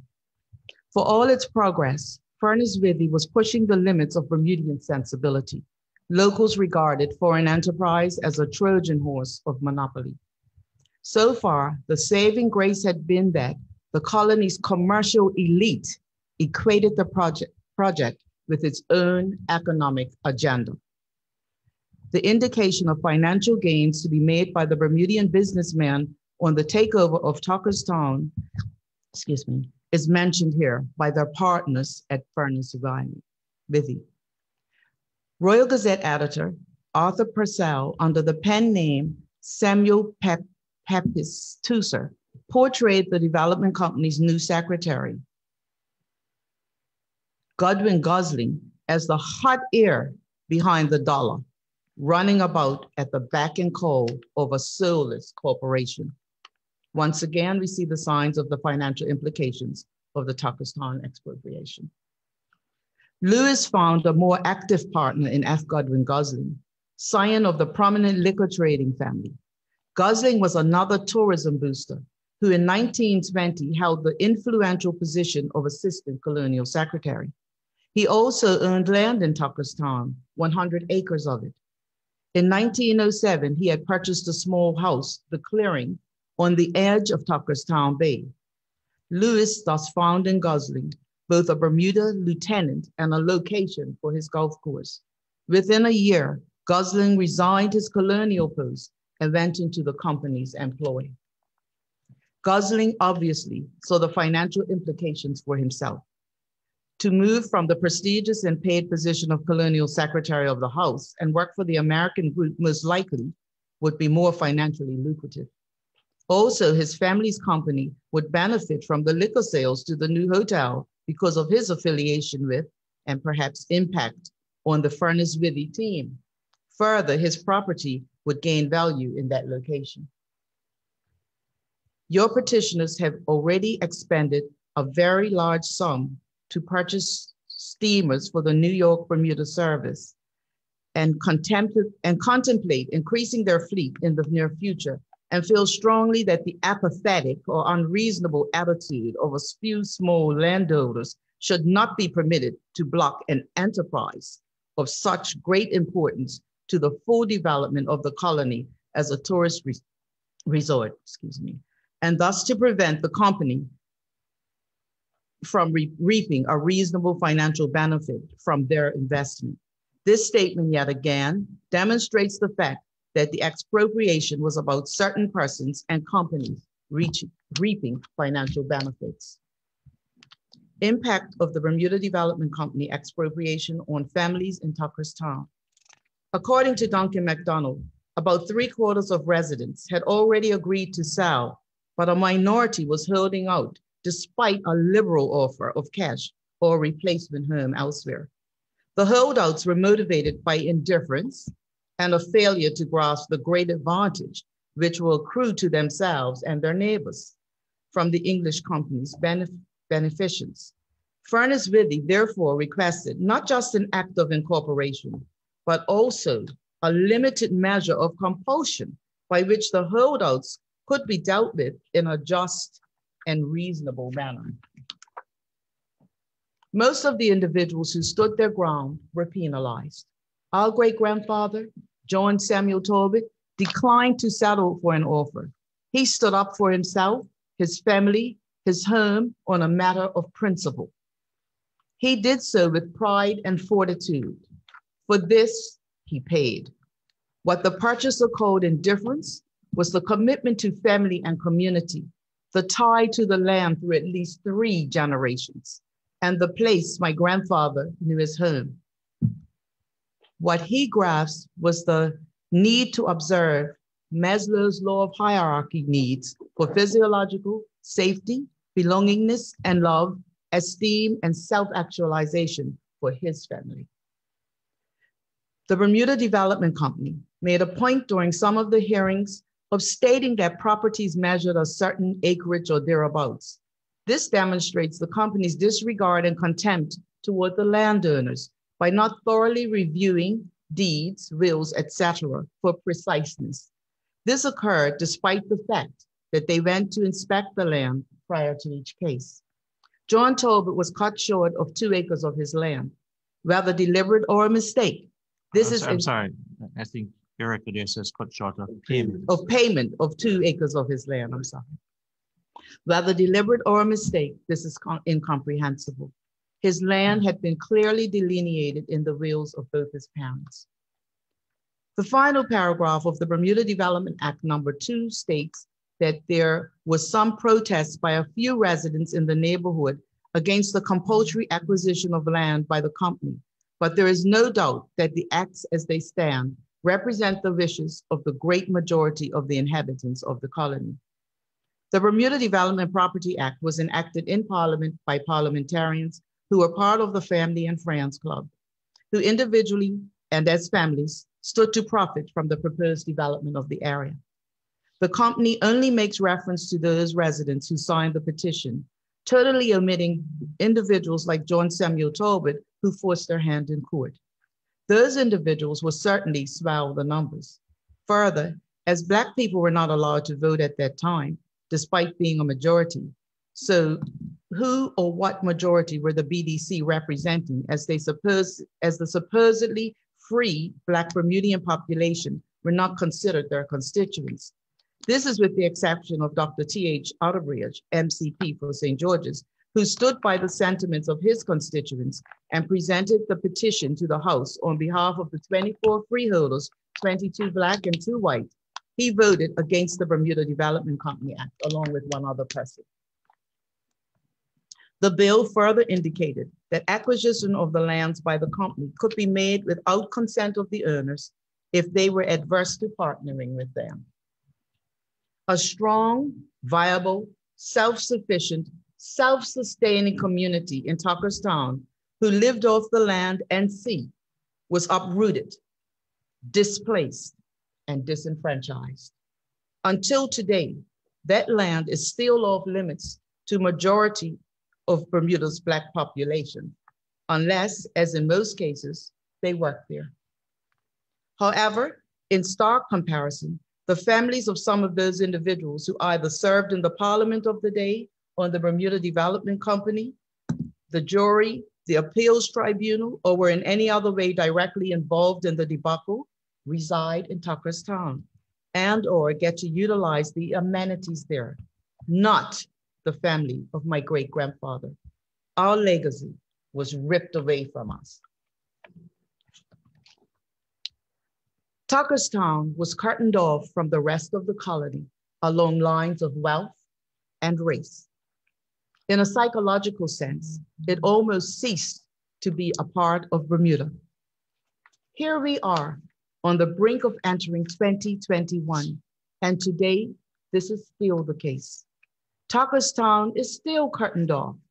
It is my hope that through the findings of this commission, this curtain will rise and begin a new era in Bermuda, where it opens new roads into Tuckerstown for the disenfranchised descendants of those unfairly expropriated from their homes. Yeah, it's Exhibit 16. No, Exhibit 6, what you refer to as Exhibit 16 It's that final statement. That represents a final statement of yourself and Mr. Talbot. Yes. This is the submission of Joanne B. Adams, Bernice, and Dwayne Disney Talbot to the Land Laws Commission, explaining and demonstrating why we claim that our great-grandfather was not adequately compensated and that the whole process of the forced expropriation was unjust. Thank you. I'd ask that what is referred to as Exhibit 16, it's a final statement, joint final statement by Mrs. Adams and Mr. Talbot. I'd ask that it be tendered and admitted as, excuse me, as Exhibit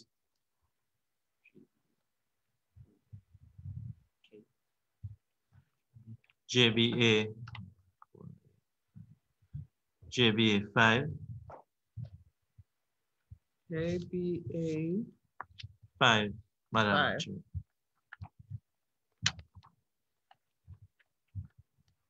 Your Joint final Mrs. Adams. statement of Mrs.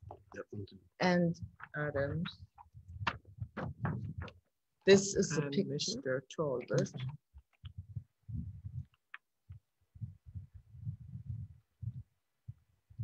Entered as Exhibit JBA 5. What do you have there, Madam? This is a picture of a home in Old Tuckerstown on the waterside. And the property which my grandfather owned was on the waterside in Tuckerstown. And we just looked at this as a home, and it could have been his home. It represents the home and the heart of the people of Tuckerstown.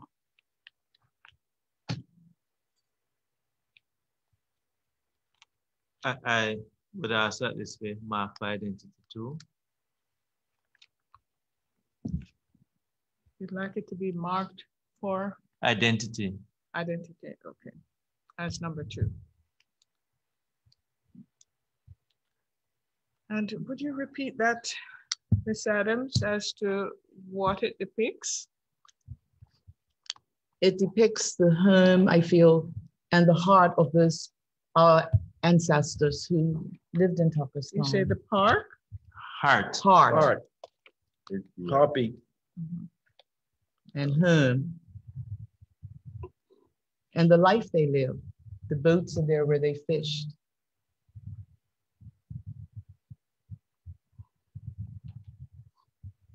Fishing area. I've marked it as 2 for identification. Mrs. Adams, have you ever been able to identify the actual area, acreage, place, point of the land holding of your descendant, Mr. Talbot, James Talbot? I didn't have maps with me. I was actually recently down there and getting angry, but looking at the land. And I would say, and based on the map, but like I said, I didn't have it with me. It was near Mid-Ocean Club, where because based on the map, there's actually like a pond in the area. And then basically a what? On the map that is accompanied with Joanna Talbot's will. Yeah. It is actually right on the water side, and it would look like it's in that area. But I haven't done any real place the map over and get somebody to go down there and look. This is just based on my picture in my head of the map and what the area looked like. So you really, the family, yourself and Mr. Talbot would really love to know where the actual spot was. Oh, Yes, definitely. We were trying to look at it actually up until last night on, was it land valuation? Yeah. Land valuation, where you could look at aerial shots and zoom in.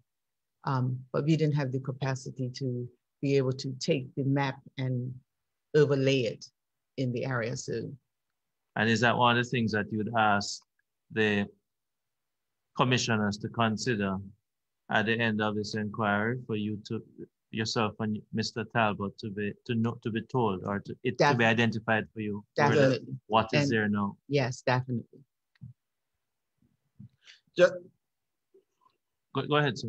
Just as a matter of reference, from the quick look that we took, again, the wasn't extensive, but it appeared to be close to the area that is called what's it called? Shell Point Road.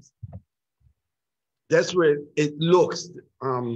If we can identify concretely, but that's where it looks to be. And one of the things that you would And that's for the for Joanna's property, passed to her son. Thank you. And one of the things that you would also like to ask is that if any way Mid-Ocean Company Limited could help you to identify, just for posterity, just for that sense of connection. Of knowledge, yeah, of Yes. connection, yes. If they could facilitate it, Yes. Mid-Ocean Company Limited, you'll be only so happy. Yes, Yes, and sir. actually we would want to extend that to some of our other family members because one of the reasons we really decided to do this, we have a cousin, we had a family reunion a couple of years ago.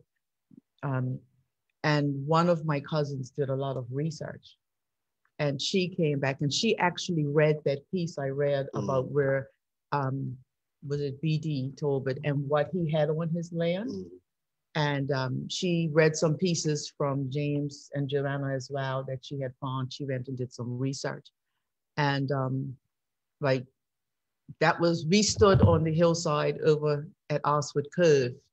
And it was probably about 100 of us, I guess. And we stood under the trees one hot sunny day and listened to her read that. And it was amazing. And the fact that I'm named Joanne really made me feel good because here's this great woman named Joanna. And Disney from there did a family tree on Ancestry.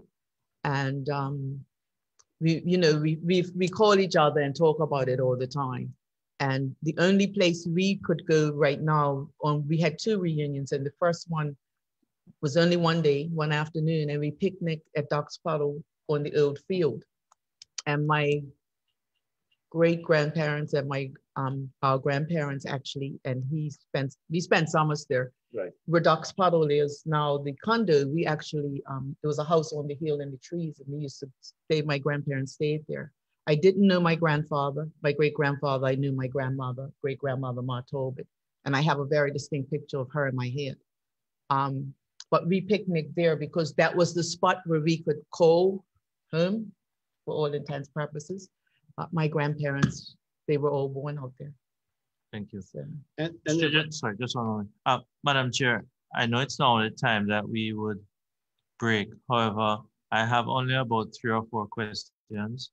And seeing that I think we're at the end, could I just ask your forbearance just to allow us to go for another 15 Certainly minutes? proceed, counsel. Okay, thank you. And you may continue, sir. And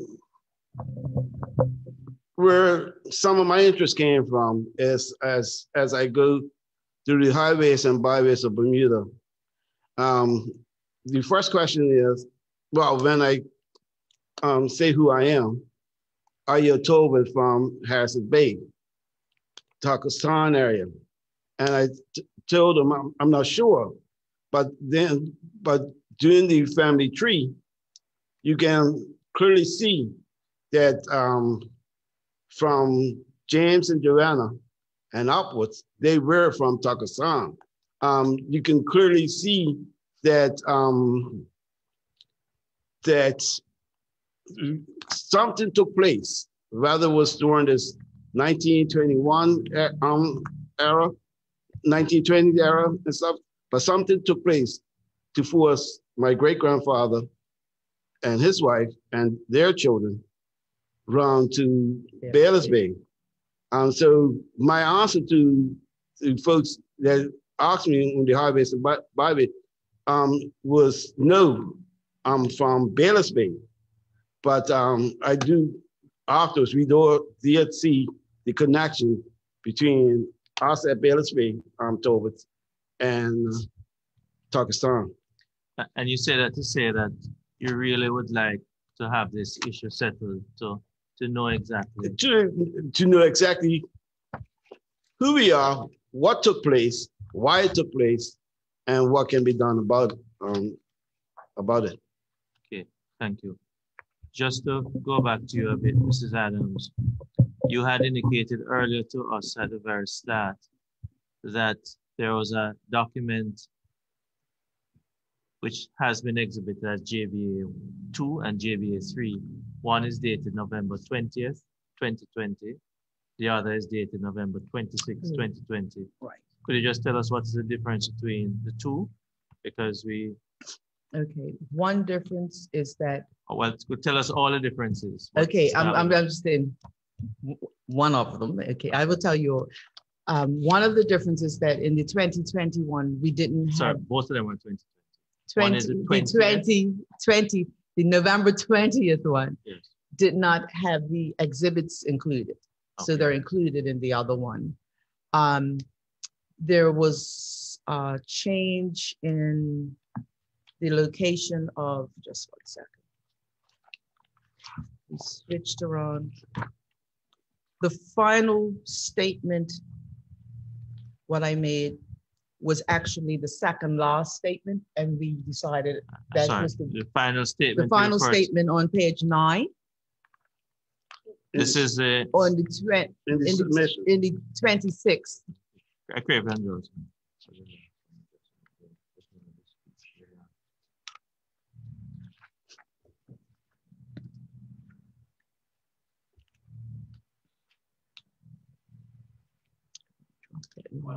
exhibit JBA 5, the joint statement by yourself and your brother. Yes.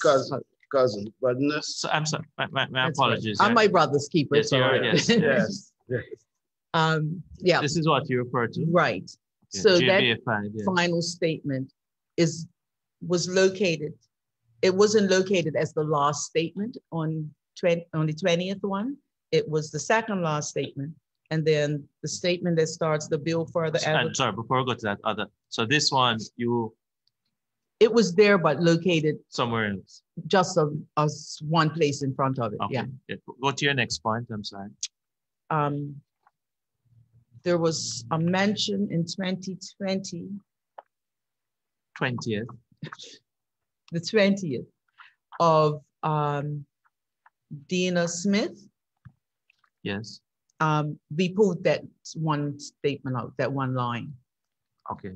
And so it does not appear in it does not appear in the 2026. The JBA 3 does not appear in JBA 3. No. Yes. I think that was it. And the others were just little typos.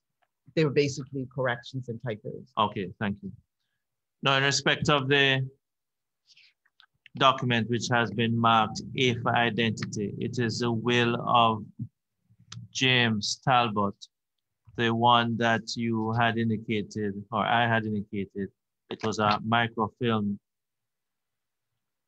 document which the investigator had made reference to. Mm-hmm. I am going to ask you that we may need you to come back, or we may have the investigator call to produce it.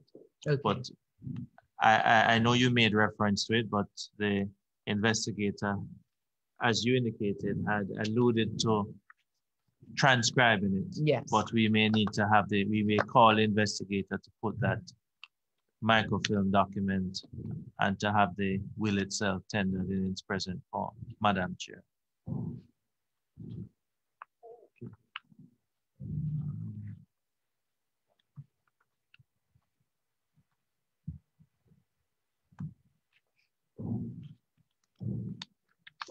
Could I just take you back? You had indicated earlier, Mrs. Adams, in relation to the £1,000 value for the property, or not the value, but the sale price. You also had alluded to the extracts from the Royal Gazette, which spoke to £600. And in fact, you pointed out, which is simple math, the difference. Right. in that regard, that is specifically what you refer to when you say it was unfair in terms of what the sale price was. Mhm.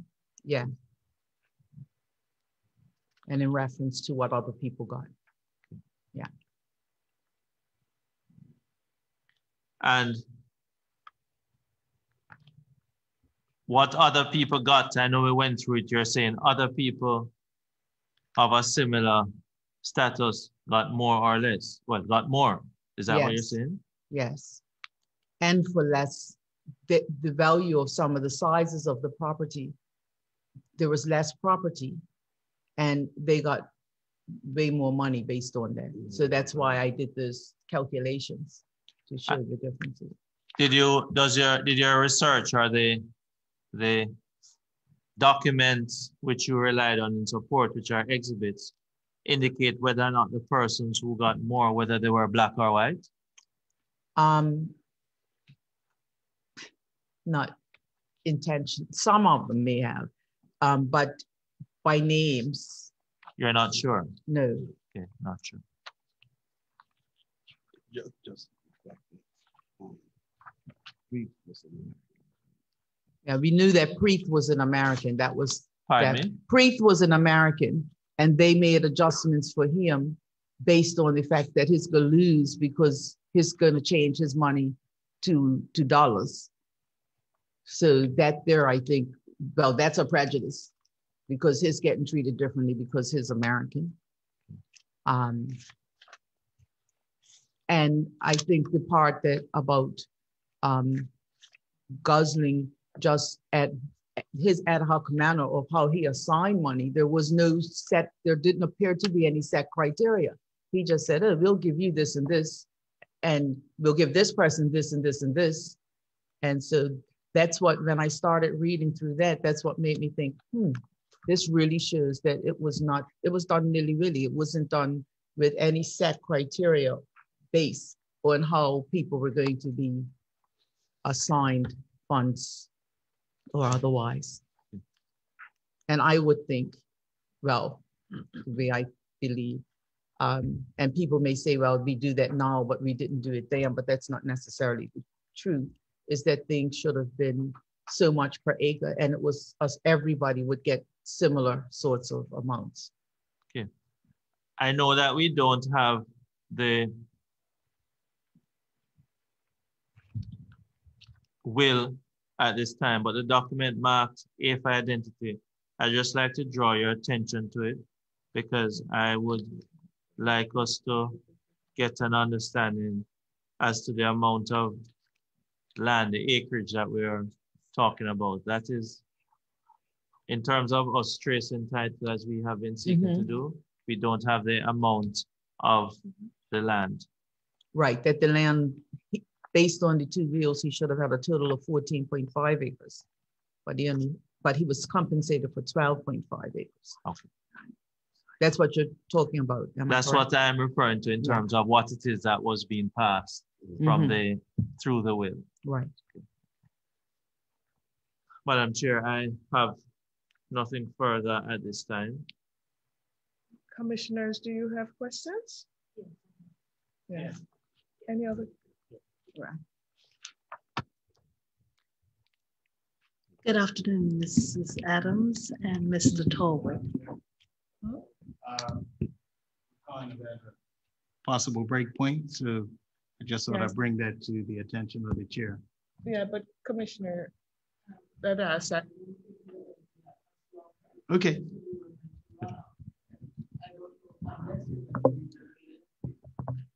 No, I'll be my usual Yes, succinct. and Madam Chair, because there are no other witnesses today, I just think it best to complete. I'm fine. I just thought I'd bring it to your attention. Good Thank you. afternoon, Ms. Adams, Mrs. Adams, and Mr. Tolbert.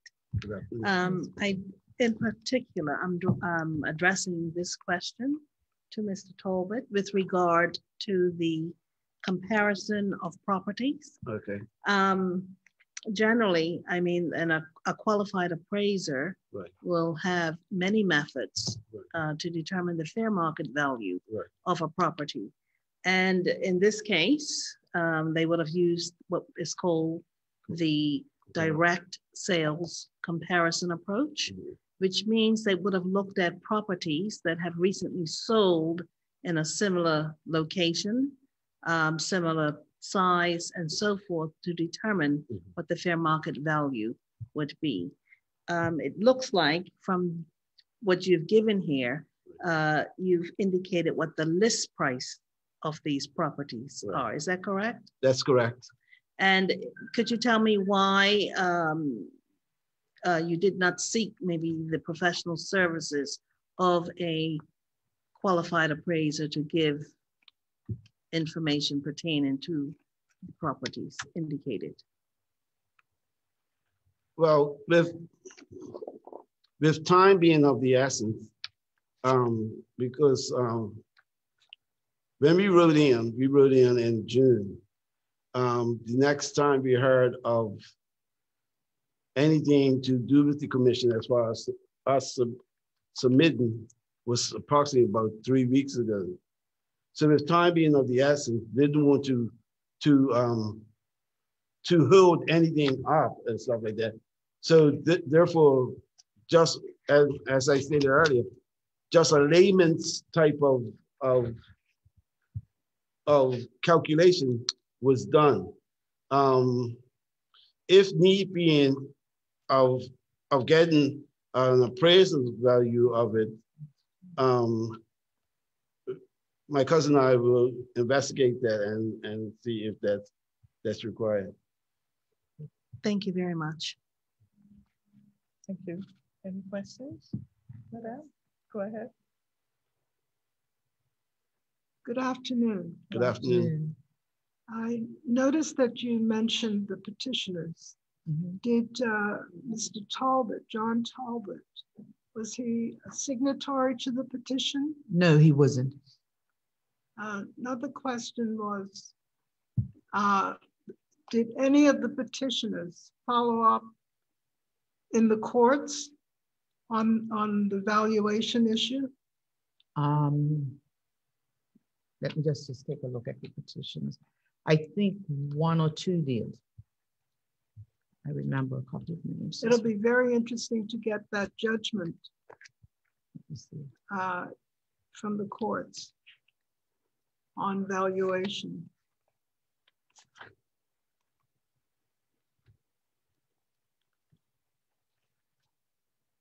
You have that?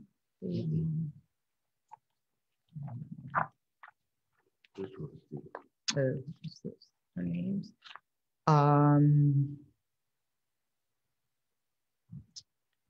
Yes, have I seen? I think maybe Eliza Harriet Tobit. I might have seen something on her.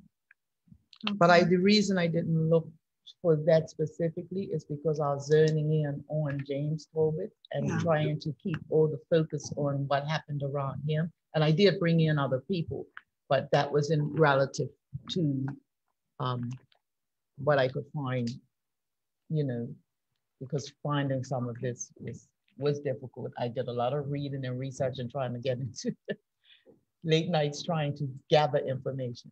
So some of it, I picked what I thought was most pertinent, and some of it, I may not have even looked at that name at that time. So I didn't do any sort of comparison like that. Thank you.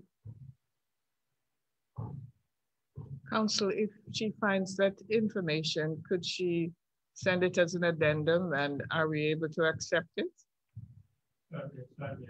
Or we could certainly have her appear just for 5 minutes, just to put it in evidence. And that could be done also by Zoom if necessary. Sorry? And that could be done also by Zoom also. Indeed. So certainly, Madam, if you're able to find that information, if you'll inform the Secretariat, and we will ensure that you're able to put it in evidence. But no pressure is being put on you, it's just a request. Question? Yes? Go ahead, please. Good afternoon. Good afternoon. I have a few questions. I'll try to be quick. I think I need more coffee. I didn't fully understand the bit that you mentioned on page 2 and page 8, that he was awarded, was it $1,000 for 10 acres? 1,000 pounds, Sorry, 1,000 pounds. which would have been, according to this, it would have been, he got 5 acres, he was received 400 pounds. But he was awarded by the Bermuda, by the expropriation yes. for 1,000 pounds for the. He had a total of 1,000 pounds, 400 pounds of which came from the sale of the land that was 5 acres. So he didn't receive the full award that he was right, awarded. he actually had 7 acres of land, so he didn't get a full reward. And then the other 600 pounds was where he had the 7.5, because that what his mother gave him was 7.5 acres. Okay, thank you. On page 5, you have the purchase prices on comparison. Yeah. And I noted, I can't remember the exhibit number. I think it was exhibit number 12. It was in the Royal Gazette article concerning Preeth. I'm not sure if I'm pronouncing yes, that's right. And I noticed that the main payment for his property was actually for the stone house that he had, for the large house. And I think you mentioned that your ancestor had a wooden cottage or a wooden house. Right, correct. So I was just wondering if that might have been a factor in the different property evaluations. It could have been, well, he had James Tolbert actually had 3 buildings on his property, and 3 or 4. And I read that. And my great-grandfather, I think, had 1. So, but they distinctly said, we don't have to take, we're not necessarily taking consideration of that, because what one man wants is not what another man wants. Yeah. So there again, I think demonstrates that they had no criteria for how they were going to expend monies. They were just making choices as they saw fit. Okay. I have one final question, staying on page 5. So you mentioned Mr. Stuart McLean, Mr. Charles Hollis, Mr. George Smith, and Mr. Benjamin Preeth. And you mentioned elsewhere about the racial nature of the time. Do you have any indication about the racial identification of those members that you used for comparison? Or able to hazard a guess? No. Okay. No. That's cool. I just wanted to explore that. No. Cool. Thank you very much. You're welcome. Thank you, Mr. Starling. Ms. Binns?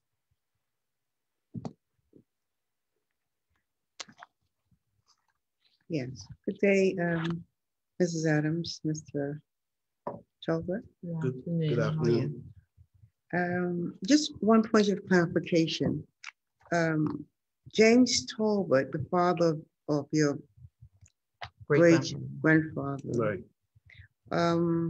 originally purchased 103 or more acres in 11 lots of property in Tuckerstown.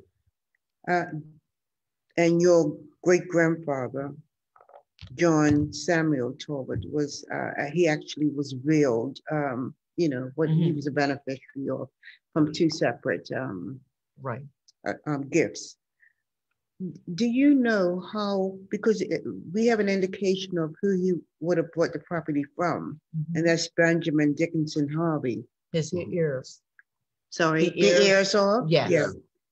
From that, can you not locate where the property was actually located? Because I think there is a map that would give you an indication of, if you look in the archives, where that property was actually located. Right. We have the map of Joanna's.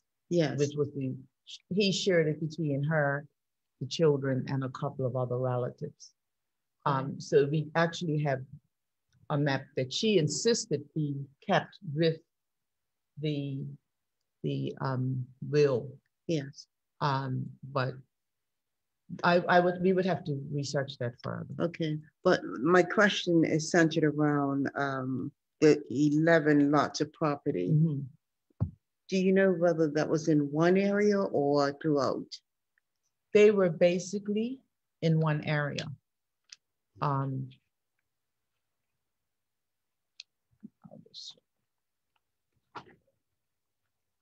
A couple were a little bit apart, but they were basically in one area. Like some were over the other side of the pond and things like that. So they were a little bit away.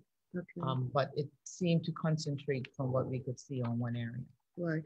It would be interesting to find out if, you know, the lots were sold as it's indicated here in 11 lots, what each lot would have, you know, what each person got for their would have lot. been paid, yes. Okay. Because I'll check to see if there are any records. yeah, it seems to be that there is like you said, a random way of valuing the property. Right.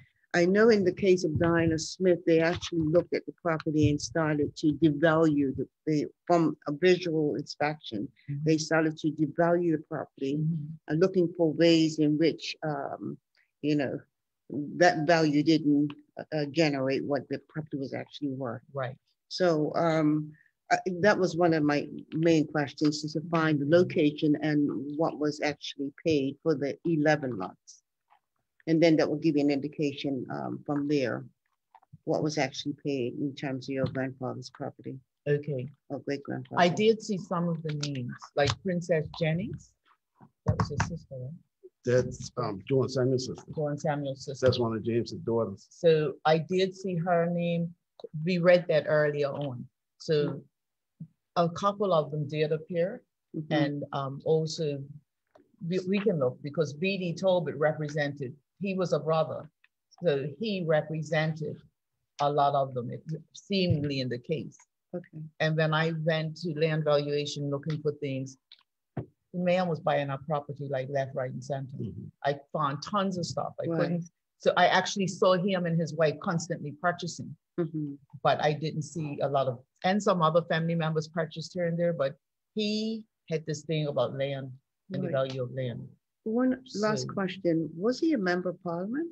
B.D. Tolbert? Yes. Not that I'm aware of. Okay. All right. Thank you. Thank you, Mr. James. Mr. Stavo? Good morning. Good morning. Afternoon. Yes, yes. Thank you very much for your presentation. I have a couple questions sort of along similar lines and perhaps have been usurped by a couple of my fellow commissioners. Is it fair to say that based upon the evidence that you provided, there was proper consideration given to certain aspects of development, activity, and development potential for some property owners and not for others? Could you repeat that? Is it fair to say that based upon the evidence that you have provided, there was proper consideration given to certain aspects of development, meaning what was on the property, the activity, meaning the business concerns or commercial concerns, and development potential, meaning speculative aspects or location and potential future business possibilities for some property owners and not for others? I would say, yeah. I didn't know. Well, Say what you were going to say. well, I would prefer for you not to collaborate on the answer. No, I just like Either to you go know ahead. or you don't know. well, I'm just asking your opinion, and it's based on the evidence that you provide. on the evidence that were provided, it shows that something wishy-washy took place. Rather, it was what you had stated about some properties being valued at a certain way and others being valued at a negative rate. I guess that would be for a question to the folks back then. But it appears that something wishy-washy took place. My answer is no. I just think some people were afforded more things than others, but I still don't think there was a real set of criteria. It was still being done in a real ad hoc type manner. So, and the one person who I think it speaks to actually was the same man who was the, I think it is, the MCP of the day who said, who represented,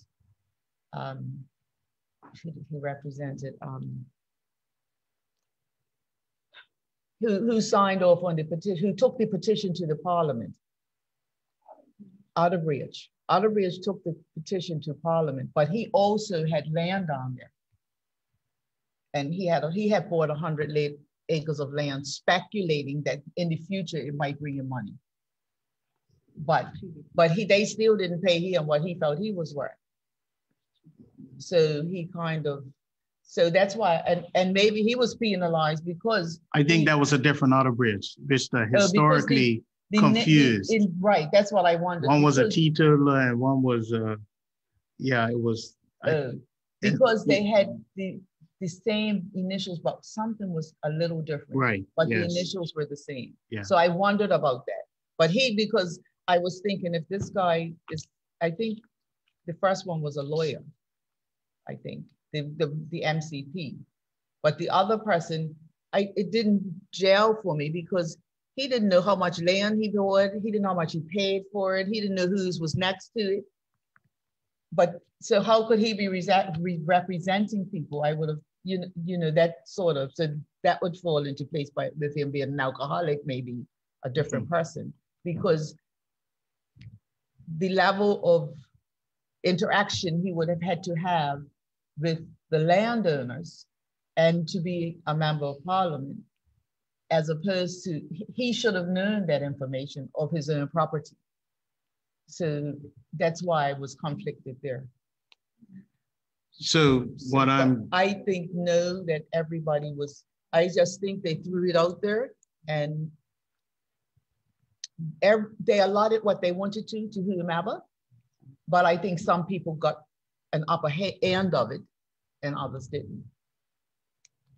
Okay. And some people may have been preferred because of race and got more, but I still think that wasn't even done evenly. Okay. Because remember, there were white people, there were 2 white people who signed the petition. Yes. Okay, you've kind of answered my second question as well. So that's all for me, Madam Chair. That's it. Thank you. Mr. Thank you very much. Anything arising, Council? From nothing? Well, thank you, Miss Adams and Mr. Talbot. That's the end of your evidence. I should indicate that because Mid-Ocean has adverse notice and they have been granted permission to recall any witness, of course, they'll have to come to the commission in order to do so. If they make an application, then we might recall you. Okay. But just bear that in mind. But you're free to go unless you hear otherwise. Okay, thank you. Thank you. In closing, I would just like to thank the Commission of Inquiry for and Council and Sports Staff for affording us the opportunity to present to you. At the end of the day, it's my opinion that I just want some truth of the whole matter to be put on record so that everyone knows what took place and what maybe folklore and stuff like that. So again, thank you for that opportunity, and we'll wait hearing from you. Yeah, thank you. I second that. And if you do it again, I'm coming with Cambridge Beaches. Miss Forth would know about that. I didn't have enough time. That's the other side of my family. Thank you.